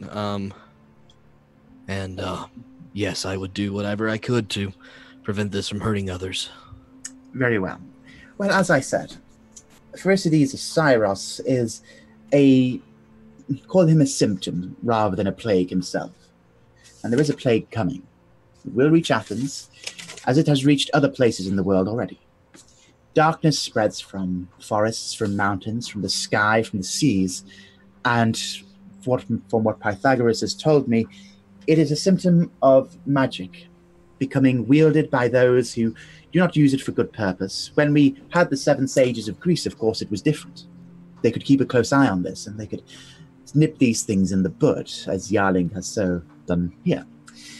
However, since they have passed on and their positions remain unoccupied for the most part, we haven't had anybody to travel to these areas where problems are arising and people are gaining more power than they have knowledge to use. Magic should be led slowly and with great responsibility and protection. But instead we have men raising corpses and sending them into towns, which is a problem, of course, we cannot have. Out of the question. For you, example, Pruitt, do you think Rome is guarded from these things, these magical influences in the world? I know for a fact that Rome is suffering the plague more than anywhere else nearly in the planet. So, would they say planet? She'll say, in the world. I don't think she knows what a planet is. Do I know of any plague that she's talking about? I mean, I know she's talking pretty abstractly. I'm a little confused about what her meaning is as far as Rome goes. And she'll say, okay, you can ask her. Yeah, Rome has not been infected by any plague as far as I can tell, and it is my opinion that men affect magic, not the reverse. Very well. I mean, that is a point to be made, yes. What I am saying is that there are people, regardless, out there using magic for ill purposes. And This is as true. it stands right now, there's nobody really to stop them. And in many cases, such as in Rome, they are protected by senators. They are protected by generals. They're protected by the imperator himself, perhaps. But what we need to do is have people such as yourselves, which operate outside the laws of certain areas, that can take care of these people quietly and without any political affiliation. What about places where they're not protected? Well, then it should be easier. Could this how much damage could they do? Like, Oh, well, let me put it in perspective, shall I? Well, Eritrea is a good example. Eritrea is a place in which there was relative peace. There was bandits in the mountains outside, but come one day, everything changed when a man wielding significant power has taken upon himself to impact the very delicate balance of Greece by launching the dead Trojan soldiers and Greek soldiers into the city and wiping out what we can assume to be many promising young candidates who would have been heroes. But I don't really buy into the hero thing so much. But these people, regardless of whether or not you agree with them being heroes, they were mortals and they had personalities and souls, and they indeed were taken from them when this man, Adaeus of Syros, has used his magic for ill means. Now, that's one example, but there is many more. You, for example, Kara, you're from the British Isles. I've read something about it. Is that right? Britannia? Am I saying it correctly? yes, I'm not from Britannia specifically, but around there.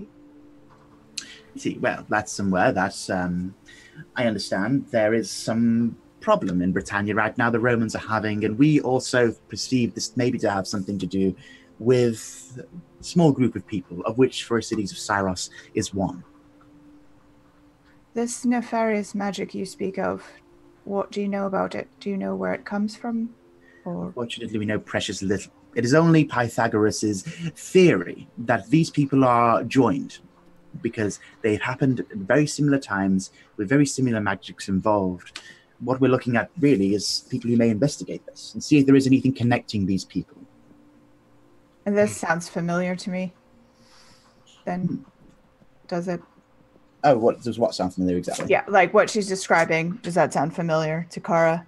Yeah, I'd say if you're looking for evil uses of magic, then it's the strike familiar of what's going on north of the wall.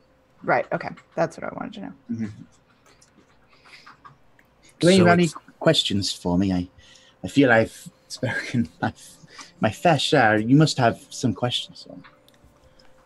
What specifically would you have us do? Well, first I want you to investigate Pericles of Cyrus. I would like you to go to Cyrus, Pericles' home. We've had information that I hesitate to share with you without at least some kind of promise of commitment. That there's something there. I would like to know what the plan is to stop Pericles. I work stealthily, it is true, but I'm tired of working in the dark and I'm sick of politics. So I would like to stop Pericles, but I do not like to not know who I'm dealing with and what they are willing to do. Very well, if you wish to understand your foe better, rather than through the massacre. I wish to understand you better. If we deliver information to you, what will be done? Well, whatever you wish. That's within my ability. And what is your ability? Well, that depends on the nature of the question. I'm not sure. If you ask me to deliver the moon to you, I can obviously say no. I think what Pruitt's getting at is whether or not you want us to kill this Pericles, or do you want him to have to own up and pay for things to learn more? Is this a mission to get rid of it, or is it a mission to learn more about the problem? Well, don't be under the interpretation that I'm sending you out with a leash over your necks. You will deal with situations as they arise, and if you see fit to kill Pericles of Cyrus, then I could see that being beneficial, of course. I leave it up to you. Then give us the information we need to investigate Pericles and we will go. Very well. You would plan to travel to Cyrus to understand Pericles more? I would wish to, yes. Very well. Well, I have eyes on Cyrus, and we know Pericles returns, or somebody matching his description, returns to Cyrus every month or so for a short visit, a single day perhaps, sometimes as much as a week before he departs again. He travels alone, and he makes himself very hard to spot when he's on the island itself, but it is a small island and there is only one settlement there. There must be a reason that he's revisiting this place over and over. We've not seen him since Eritrea, of course, so recently, but I suppose if you headed there and you waited, perhaps you could find Pericles when he's away from his... I'm not sure what is in Troy, but I assume he's more strong there than he is on Cyrus. How did you spot this pattern? Well, I keep an eye out for interesting figures across Greece, and I can't say that Pericles of Cyrus has been unknown to us for some time. This merely confirms the suspicions. Safe to say I've been following the man's work for some time. Can I insight that? Sure, you can insight check her. Yeah.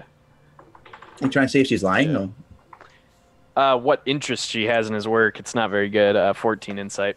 That matches hers. So you say listen to something. She's very interested in Pericles of Cyrus and his magic. Right, but is it? I guess there's not really much to draw from that. Yeah. Okay. Will you be able to provide? What is Cyrus? That's an island, right? Yes. Yeah. Will you provide this means of getting there? A boat? Indeed, yes. I can book you passage to Cyrus. I must ask, of course, that you deny knowledge of my involvement, Pericles' involvement, and Pythagoras' involvement. I plan to take the role of the fawning over the hero's character. I will support them as much as I support you. I will then send them gold. I will send them gifts. Only to encourage the idea that I have been fooled by Pericles of Cyrus. I am happy to play the fool. Very well. Does anybody else have any questions? When will we meet you for this journey? And I won't be going, of course. I have matters to attend to here in Athens. But if you wish, I can book you passage to Cyrus, perhaps 2 days from now, from Piraeus, the port. And then out of character, but how long would it take to get Cleo back to Argus? Oh, like maybe there and back a week. Oh. Yeah. Right. But with the teleportation circle that was offered, we might be Oh, yeah, that's right. I forgot about that. Yeah. zip, zap, zop our way there, Sure thing. which is good to bring up. Would some of us be able to use the teleporting magic to get to Argus in the meantime? Well, of course, all of you, if you wish. Yes. That is what we wish. Will I be able to have access to a library? If you wish, you get access to a library. And Well, to what's his name? Pythagoras. Pythagoras' library for spells and stuff. Yeah, she'll say that's something you'd have to discuss with him, I'm afraid. Oh, well, You can ask him when... That'll be my request. Very well. We'll see how he responds. My favour.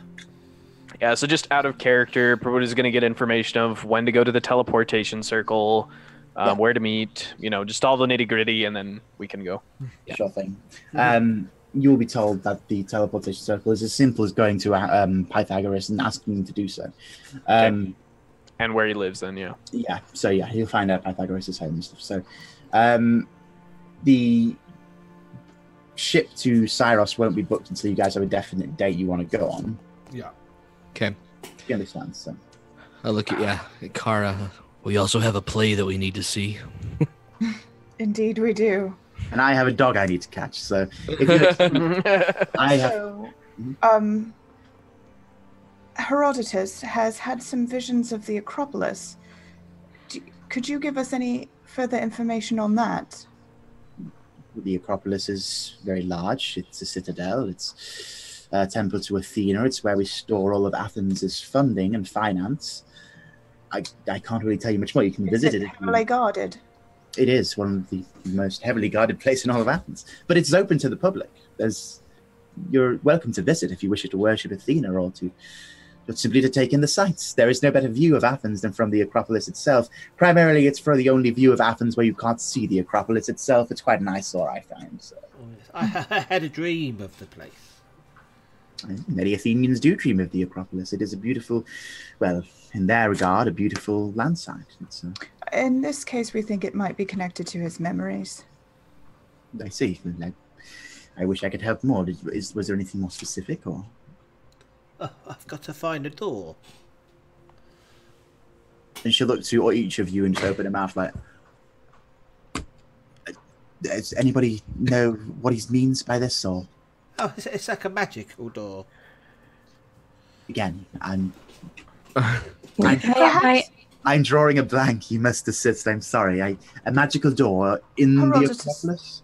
Perhaps your friend Pythagoras could help with this question yes. better. I'd like to hear more about Pythagoras' theorem. Pythagoras' theorem is a heavily guarded secret, and I'm surprised you've heard of it at all. But you mentioned it earlier. You said that Pythagoras had a theory about the magic, and I thought I would be interested in learning. You mean that theory? Yes. Forget I mentioned anything else about it. I couldn't I let it go a little while and felt bad, but it was such a serious thing, so I had to come back to it at some point. Do not ask him about his theory, because it is his most closely guarded secret. More powerful, he says, than any magics he's framed up before. Even I am not sure it is. Indeed. Well, I think that answers many of our questions. We could try to go there tomorrow, and then let us schedule this journey to Cyrus for 4 days ahead, not 2. Oh, very well. 4 days. I can book it if you're not back in time, of course. No harm done. We'll just need more time. We're not sure when Thricides will visit Cyrus, but assuming things haven't changed from his schedule before the attack on Eritrea, then he should be along there in somewhat 2 weeks. Good. Well, if there's no other questions, let's head out for the night. Very well. I bid you all good luck in your journey to Argus, and I look forward to your return. You'll excuse me if I don't meet you when you return to Athens, but do visit the docks and ask, we'll say, for a journey to Syros, courtesy of... not my name. Say courtesy of Athena. I'm sure the dock worker will know what you're talking about. But very well. I will go and fetch a dog. I will have it brought to you, Cara. An incredibly charismatic and cute dog, please. Charismatic and cute, as requested. Yes. I will try my best. In the meantime, expect to see changes around here, both Yarling and Antigonus, as I get to work making your establishments appear in Athens. Okay, yeah, so at that, the group will head out for the night. Pruitt does turn around to the group and say, tonight or tomorrow morning, I would like to talk to everyone, away from prying ears. I think that's wise. I don't really trust that woman. Yes. Well, let's take a stroll outside Athens briefly then, before we sleep for the night. With that, Pruitt will lead the group to the gates, outside, away from people. Yeah. I do not trust this woman, and I do not like working for her. I do think Pherecydes is a threat, but when politicians speak of vast, incomprehensible evils, it is usually manipulation. I know nothing of the politics, but the evil of which she speaks exists. I've seen it in my people. Well, don't get me wrong, I would like to investigate, but I don't like doing it for her. Well, it does sound like we're fighting on the same side. Yes, agreed. But the method of fighting also matters. I'm sorry to say, but what happened in there was... It was bloody and it was cruel. It hasn't sat We with should have me. questioned him on the road and made a judgment there when he had the ability to fight. It was not cruel. Maybe not, Happily considering let what a he has whole done. city of people die. He would have done it again. A man that's power hungry, if he wouldn't have been bound and he had any skill in combat, he would have tried to kill us all where we stood. I I may agree. have just murdered a man who couldn't defend himself, but I have saved God knows how many lives from doing so. Oh, I agree with- my dear. It was more the fact that we could have used him more for our benefit.